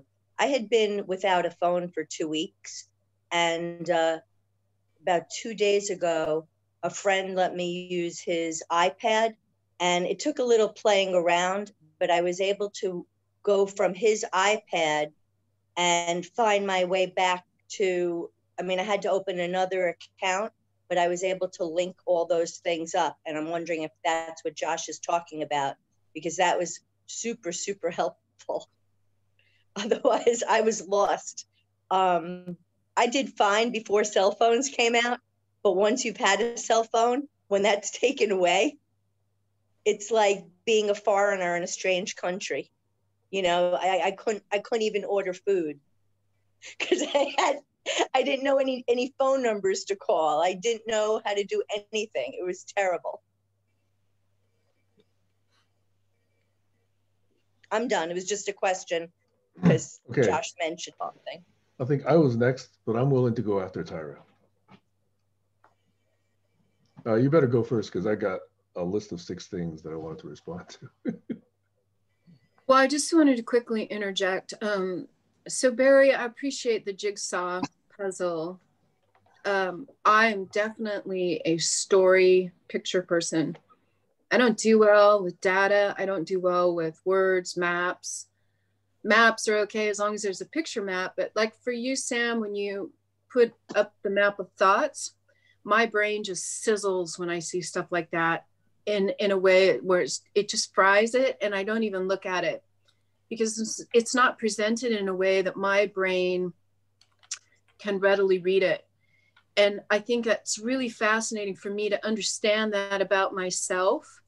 And instead of criticizing myself for not being able to follow mathematical thoughts, it's just not how my brain absorbs information. I have to work really super hard to understand and retain certain information. I love what Stacey brought up. For me, keep it at a freshman college level, and I can pretty much understand it. But I really admire someone, as Joshua was saying, and I'm gonna check out that YouTube video, because being able to communicate in a way that people can hear it, I think is an art worth practicing on a daily basis. Whether you're talking to your ex, to your boss, or your kid, I think it's very essential to understand and quickly assess how they can absorb that information. So I just kind of wanted to underline that again for myself. And with that, Sam, you're on. Let me respond to that last point, and that is that when a final product is presented, it is often confusing. You know, any of us, if we've seen one of Colin's Kaggle or maps, you know, after 3 years, it's like, where do I even start, right? I can't get through it. And even in a little diagram, as I've shown, when there's like, you know, 2 to 20 thoughts here, it's still not possible to see, how do I start? How do I start interpreting this? What I found really effective to be visual is to stand together at a whiteboard. And as we say things, we say, okay, this is where that is, and I draw a circle around it. And then the next thing you say, I can write it down and I can draw that together.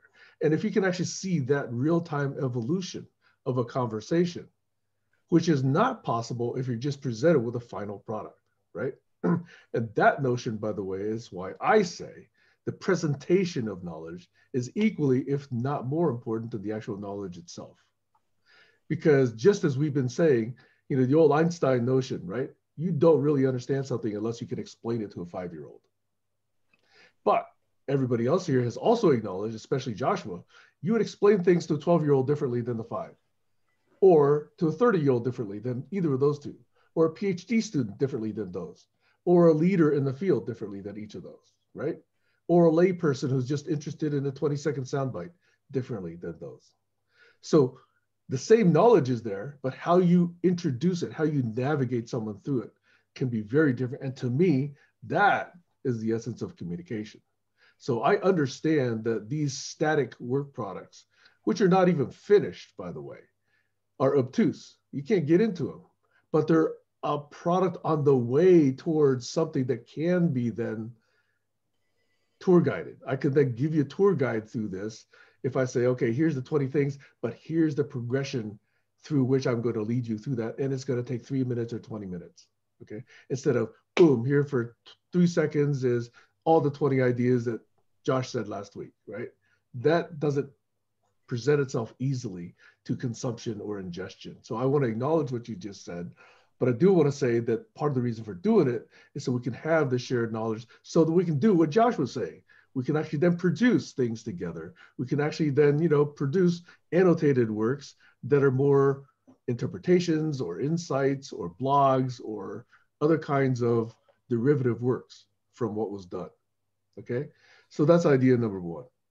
The other notion I'd like to think of is, if you've gone through even high school level science, you know that, hey, there's physics, there's quantum physics, there's chemistry, there's biology, there's ecology, there's geography, there's celestial mechanics, there's astronomy, there's cosmology, et cetera, right? So at different scales of discussion, different people have different skills and different tools, in particular, different sensors, different ears, different eyes to observe phenomena at those scales.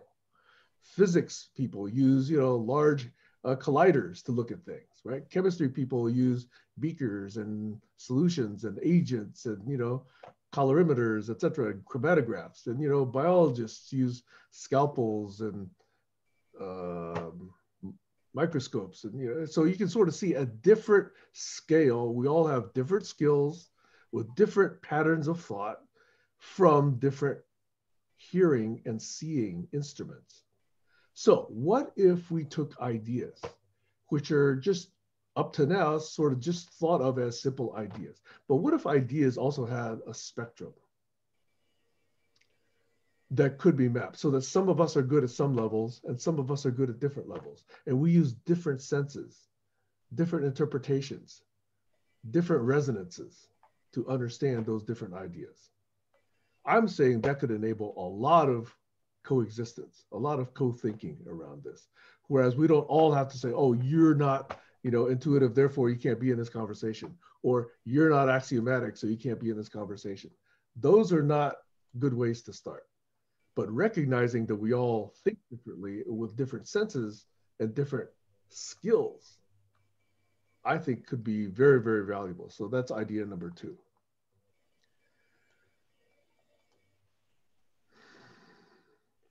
I want to go back to Josh's notion about decentralization. There's part of living in the world that we are in versus living in the world that we want to co-create. And whether or not we have a single Zoom session is just a simple agreement that is an enabler. It's not power over, right? So anybody could have set up a Zoom link, but if we all go to different Zoom links, we're not actually in conversation.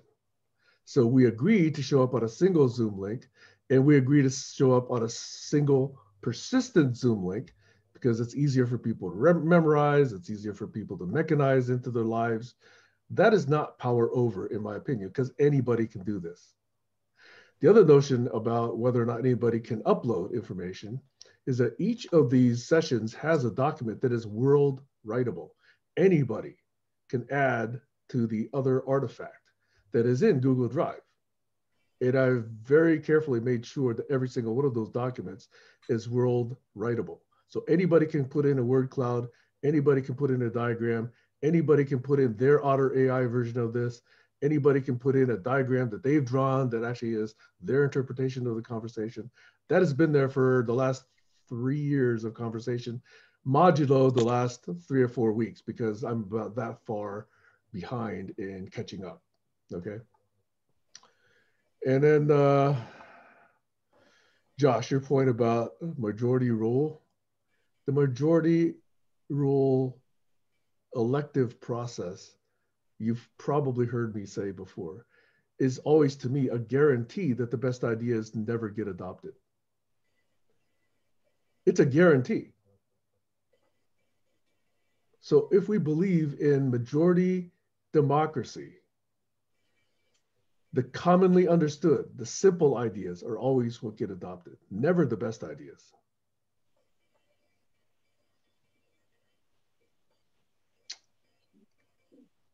Okay, so the next thing is, if we're trying to learn, we always learn from the extremes. This is, if you're in your comfort center and you understand things perfectly and life is good, right? You don't need to change your thinking because life works. If you're stressed from some extreme or other, that's a stimulus for one to actually learn how to handle that new situation. So that's a level of discomfort that some people shy away from. And I admit I've shied away from that a lot, okay?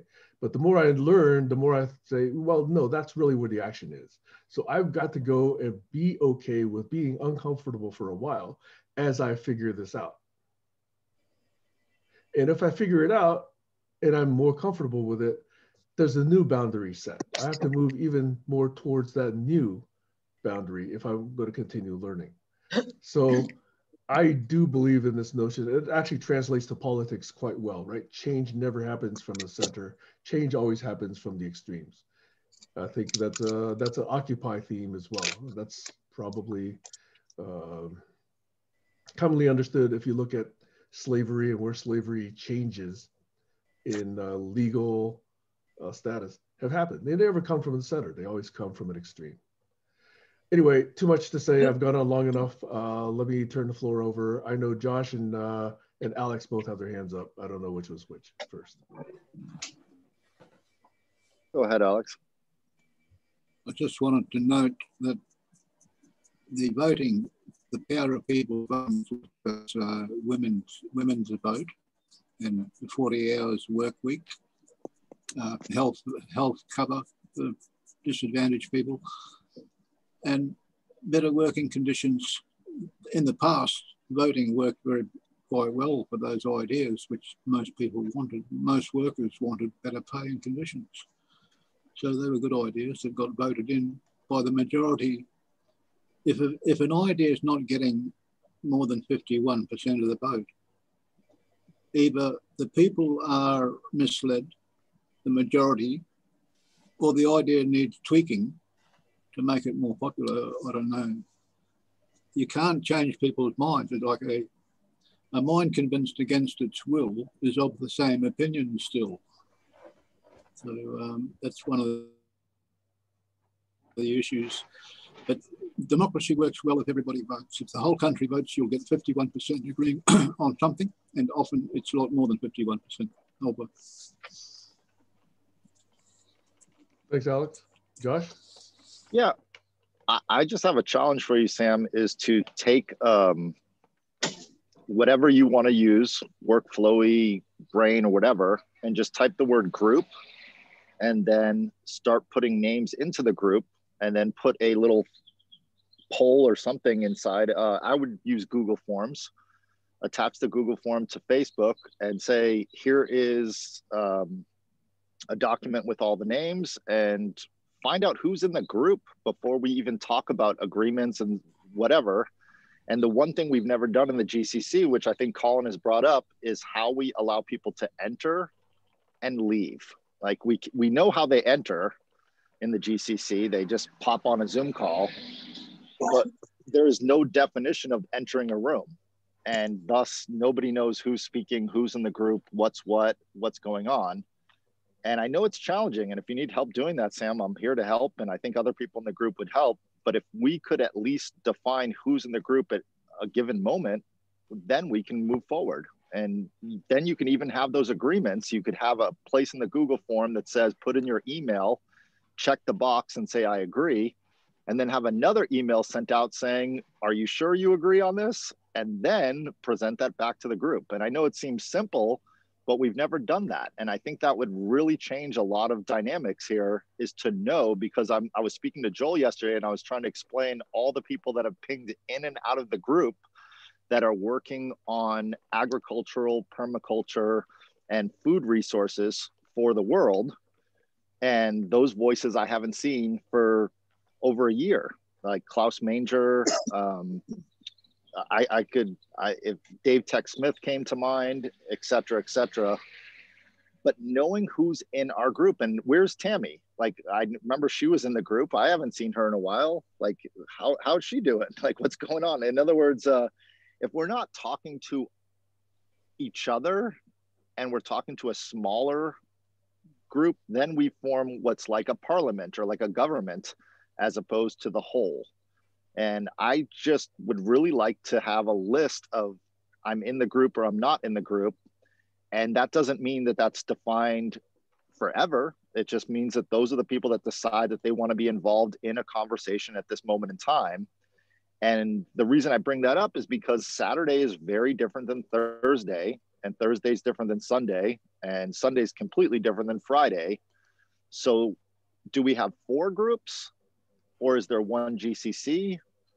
And I've talked about this, I'll bring it up again, is if we put the whole entire group in a trust, nobody is at the head of the table. It's like a circle, and we are all part and able to expand the table larger. And I just think getting that defined of how you enter a room, how you leave a room, and how we break up the room into separate tables so we can all hear each other's voices. This is called dynamic governance. If we could have a dynamic governance and a decentralized authority, that would go really far. I'm curious what your thoughts are on that, Sam. Anybody else want to go before I do? Okay, so let me say, first of all, this could be triggering for me, possibly also for you, okay, is that this has been done, okay? And this actually has been done starting from 3 years ago to 2 years ago to 1 year ago. We've often asked this question, who's in, what are you agreeing to? And would you like to actually state how you're going to show up in this group, whether it's in the form of a profile, whether it's in the form of the behavior spreadsheet. You know, we've often asked people to opt in and say, how do you want to show up? Do you agree to various different things? Like, for example, do you agree that we're not going to interrupt each other? Do you agree that you're going to hold up your hand, you know, before you talk? And there's about 12 or 13 people who've actually signed on and said, yes, I'm in and I'm going to behave the following way. And so that spreadsheet does exist. We've actually asked people to step forward and say, are you in? Okay. And only about 12 or 13 people actually stepped forward and said, yes, I'm in. So that's where we are. Now, I could say, okay, those 12 or 13 are the only people we're going to welcome to this group. and we're going to accordingly, you know, shut other people out. Or here's the progress that we can make towards onboarding people, but that hasn't been formalized because we haven't adopted it in any quote of official sense, because we still hung on to the fact that, you know, we're still just individuals. We're not really a group with a group identity. Those are all the axiomatic, I would say, more first principles kinds of thinking that sort of block us from the larger actions, such as here's where you put things, here's how you onboard, here's how you behave, here's how we toss someone out, here's how we get somebody to shut up, you know, all those sort of things, which haven't yet been agreed upon. Now, arguably, we've been trying to skirt around these and try and understand these first principles so long that all this other progress that's more visible isn't visible. We could make that argument. Many people make that argument. But I do think that unless we get some of that stuff agreed upon and at least tried and adopted, always subject to change, always subject to improvement.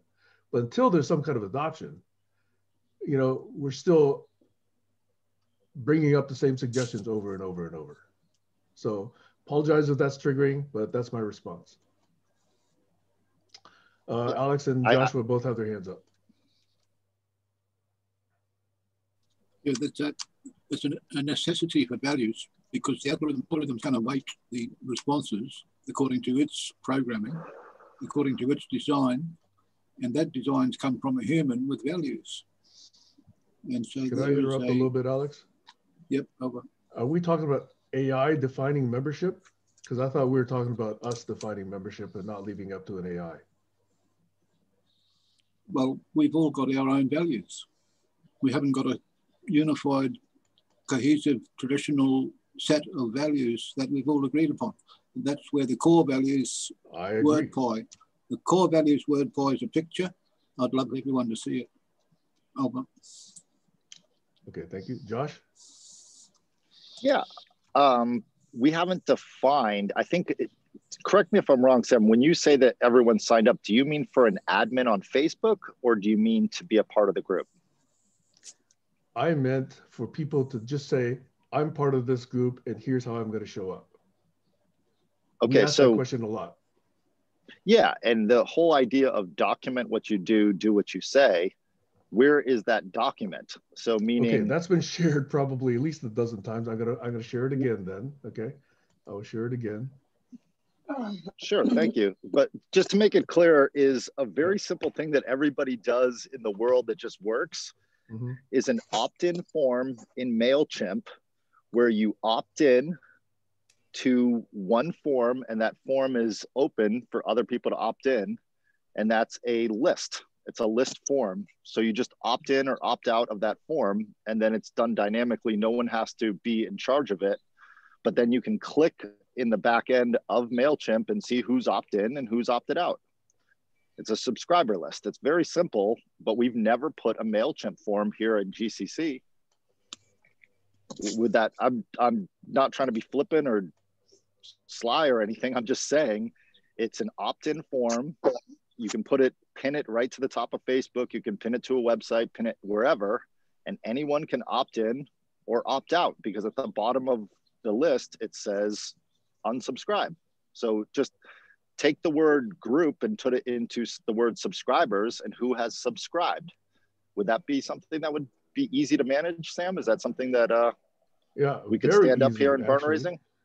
I could, yes. In fact, anybody could. And then you could publish that list onto the one that you're about to share, the shared document, and everyone would see who's opted in and who's opted out. And then you could have required fields like maybe first name, and you don't have to share emails. If you can even have a little button that says share the email with the group or don't share the email with the group, which would solve a lot of problems of everyone meeting each other too. Because if you wanted to opt in and then share your email or share your contact information, then there would be one cohesive document that could be republished on either a monthly or even weekly basis. Okay, so I do agree. And in fact, I'm a member of like 30 other groups where that has been the mechanism. Let me just say, I'll go ahead and do it. Okay. I've been trying to see whether the emergence could have been different, but I'm kind of seeing now that it's not going to be. So I'll go ahead and take your suggestion and do it. By this time next week, and that would just be for Saturday, though. That doesn't include only for Thursday, Saturday. Friday, I'm not speaking Sunday? for all of GCC. I'm only speaking right now for one little group that I happen to have a little bit of assistive power over, which is barn raising. Okay. Okay. Barn raising. That's right. Barn raising / foundation okay. laying. We've but mostly been in foundation laying, not so much in barn raising lately. Okay. All right. We are getting to the top of the hour. We've covered a lot of ground. Would we like to do any wrap up / checkout here? Just to complete that thought, Sam, would you like me to do that on Thursday?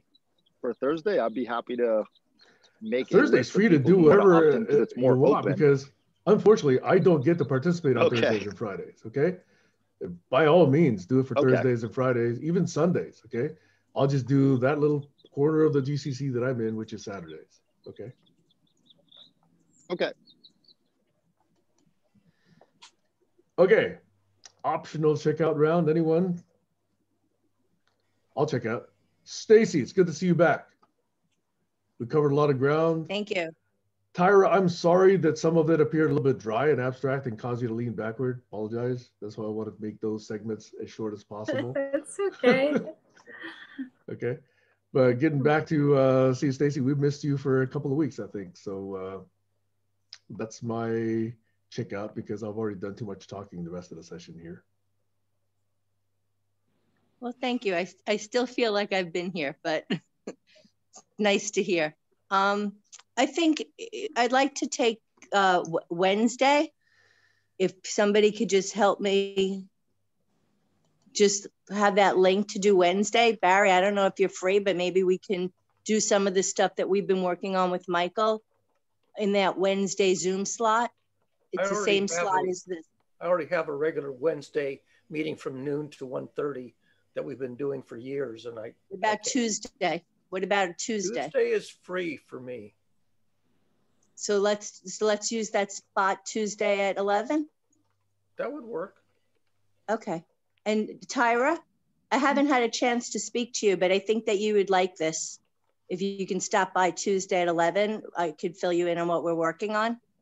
Is that Eastern time, or is that? Same time as this time slot, but on Tuesday. Okay.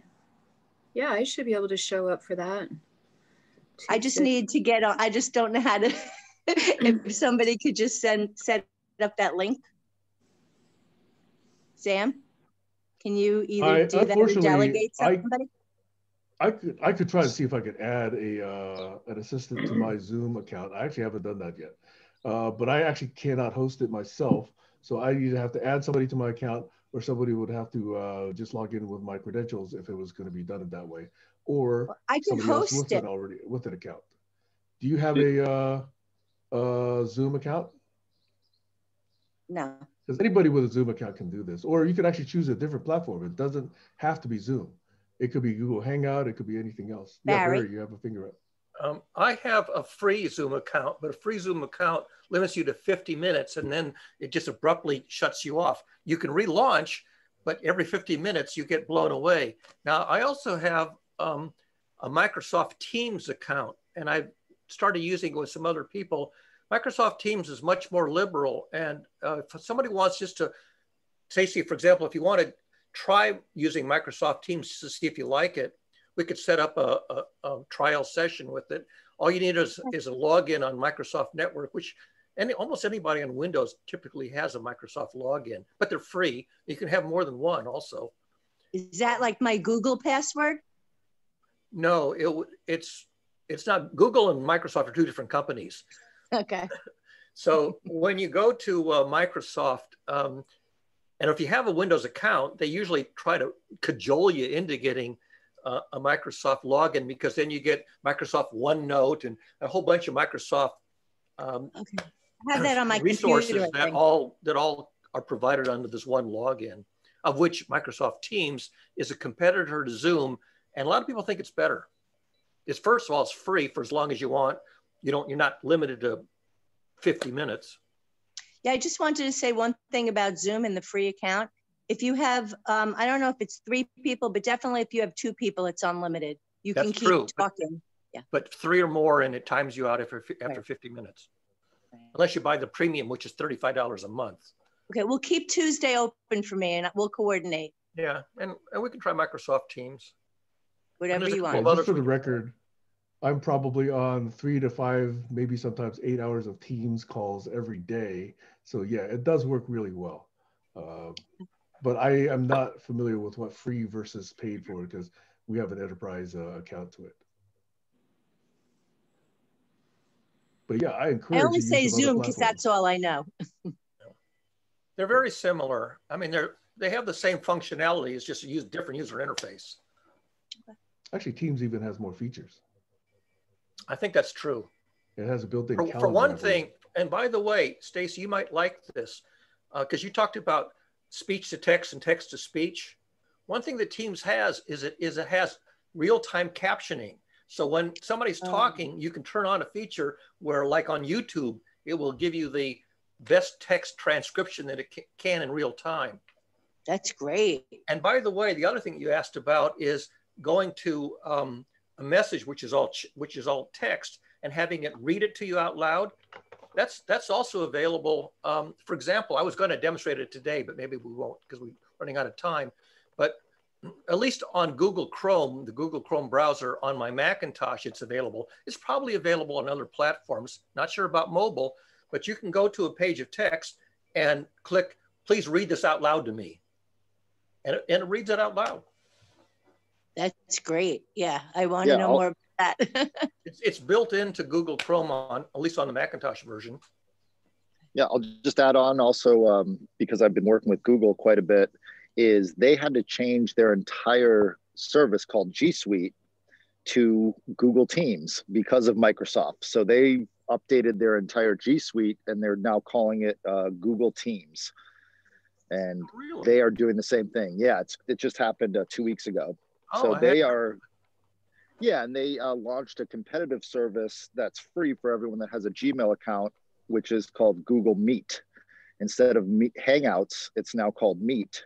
Yeah. So it's a competitive service. So there are, I would say the 2 is the best to stand up a platform that's separate from Zoom would be Microsoft Teams or Google Teams. But I also think that allowing for the knowledge of how to set up a Sprout in GCC would be highly valuable so that we can sprout not only different days at the same time, but different days at different times. Thus, everyone has the opportunity to host, manage, and create meetings that are valuable for the group so that we can keep sprouting and keep diversifying and including more people involved. Because when there's only 3 days that are, there's only so much time for everyone to speak as we get to 1 minute to the hour. So I'll be quiet and let other people speak.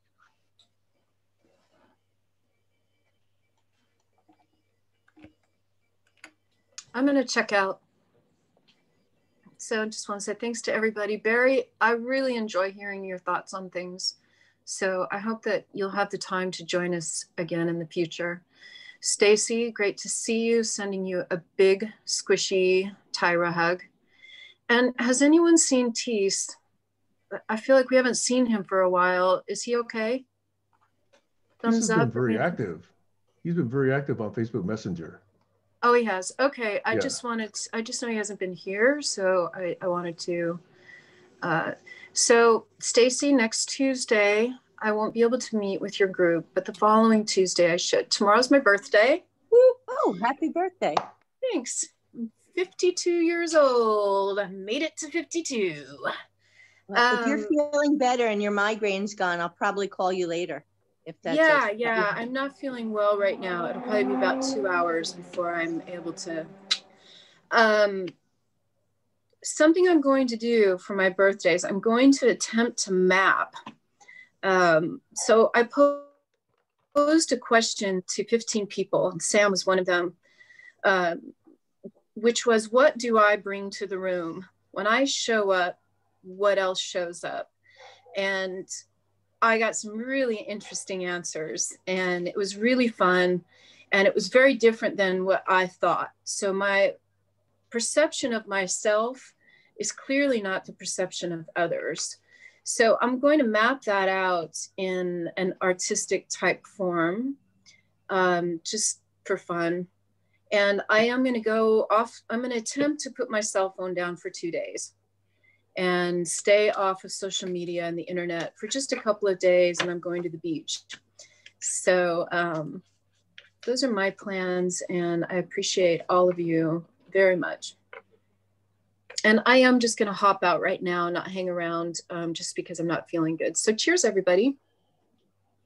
Happy Bye. birthday. See you later, Tyra. Thanks, love. Bye, everybody. Bye. Bye, Jazz. Bye, Alex. Is Tyra on Facebook? Yes. Yes. She's But under not as Burning Tyra. Bee. Yeah. Burning Bee. Oh, she's burning. Okay, I see her now. Yeah. I'll check. I'll send her a friend request. Okay. Burning Bee Alex. Christensen. Yes. Alex. I'll check out now with this Y.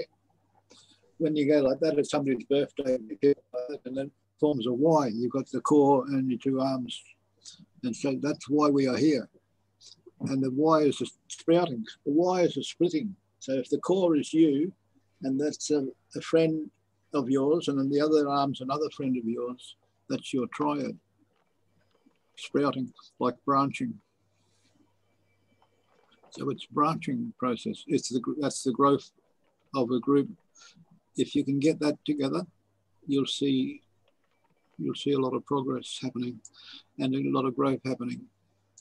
But it's just making it simple enough for people to understand that it's a matter of getting in touch with people and getting out and talking. That's what I want to do. That's what I want to share. That's the vision that will enable something to, in fact, grow. With the more people that are involved, the greater they are, the greater the voice in the ruckus, in the crisis. Over. Thanks, Alex.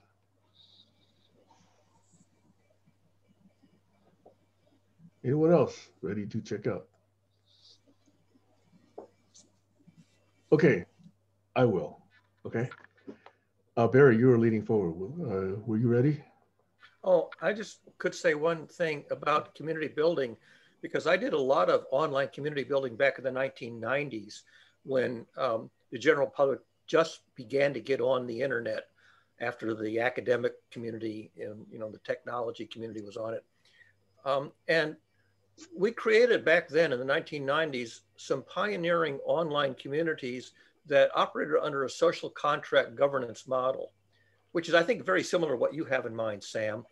And for people who are interested, I still have the written social contracts from the 1990s for a couple of projects that people might want to look at, just for inspiration about how to write one or what belongs in them and how do they work. Hey, were you a member of the Well, Barry? Oh yeah, I was. In fact, I had a free account on the Well. Howard Rheingold invited me onto the Well with the freebie account simply because he was interested in some of the things I had to say. So yeah, fact, I was not a very active member. Yeah, when he wrote the virtual community, he used one of my pioneering communities of the 1990s as an example in one of his chapters. That's why he invited me onto the Well. We have many conversations ahead of us, hopefully, if we find the opportunity. Doug Engelbart, by the way, was one of the first 3 nodes on the internet way back in the late. Yeah. For those who don't know, he was part of the ARPANET, first 3 nodes of the ARPANET, even before it was the internet. Right, the ARPANET. Right. I had a domain that was registered. In the 90s, I was at Bolt, Brannick, and Newman, BBN. BBN, yeah. Company that did the primary engineering for the ARPANET. I know. Blistering speeds at like 10,000 bits per second or something like that. Blistering speeds. Yeah. Okay.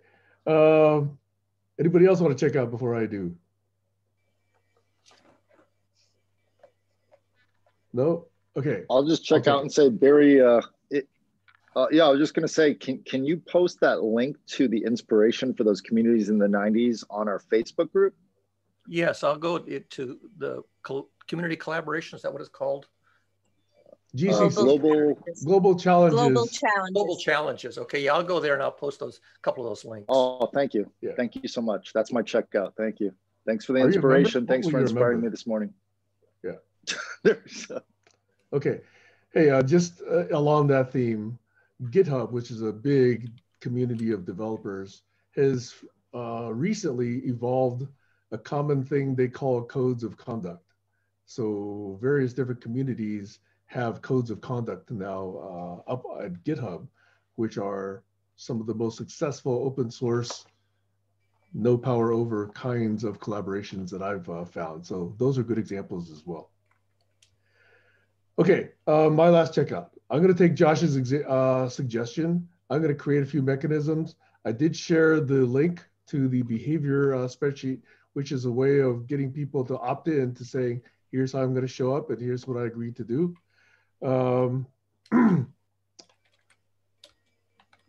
Next Saturday, there's a number of ways to go, but if you have any particular continuation of this or any other specific focus ideas, we could gather them between now and next Saturday and then decide. One of the ideas I heard either from Kayla or from Tyra was a Talanoa dialogue around fear. So that was around what? Fear. Fear. That was one suggestion that appeared a week or two ago. So that's still on my list of things to add, but I'm open to all. And then there's still a very large arc that I'm following, which may or may not be visible to y'all. But if you want, we can pop back and sort of take a more global view at that, if you like, again. That's my checkout. Anyone else? Something I just remembered is that it'd be hard to get me involved with any projects that he brings up, because I caught one of his associates in a scam, in a racket, or a honeypot. Wait, who are you talking about? Who are you talking Back about? in 2019, I caught this guy in the honeypot scamming people for money. Who are you and talking it's one about, of Michael Jaworski's friends, one of his associates from South Africa. His name is Canon Felix.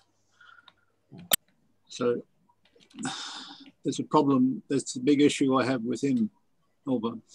Why bring that up now? It was mentioned here earlier. Stacey mentioned Michael with her tomorrow, Thursday, Tuesday Zoom session. She did mention the Zoom session on Tuesday, or was it Thursday? I actually didn't mention Michael, but I think it's good to know, because I feel like Alex sometimes, you know, if I haven't seen somebody on Zoom, you know, face to face, I'm more hesitant.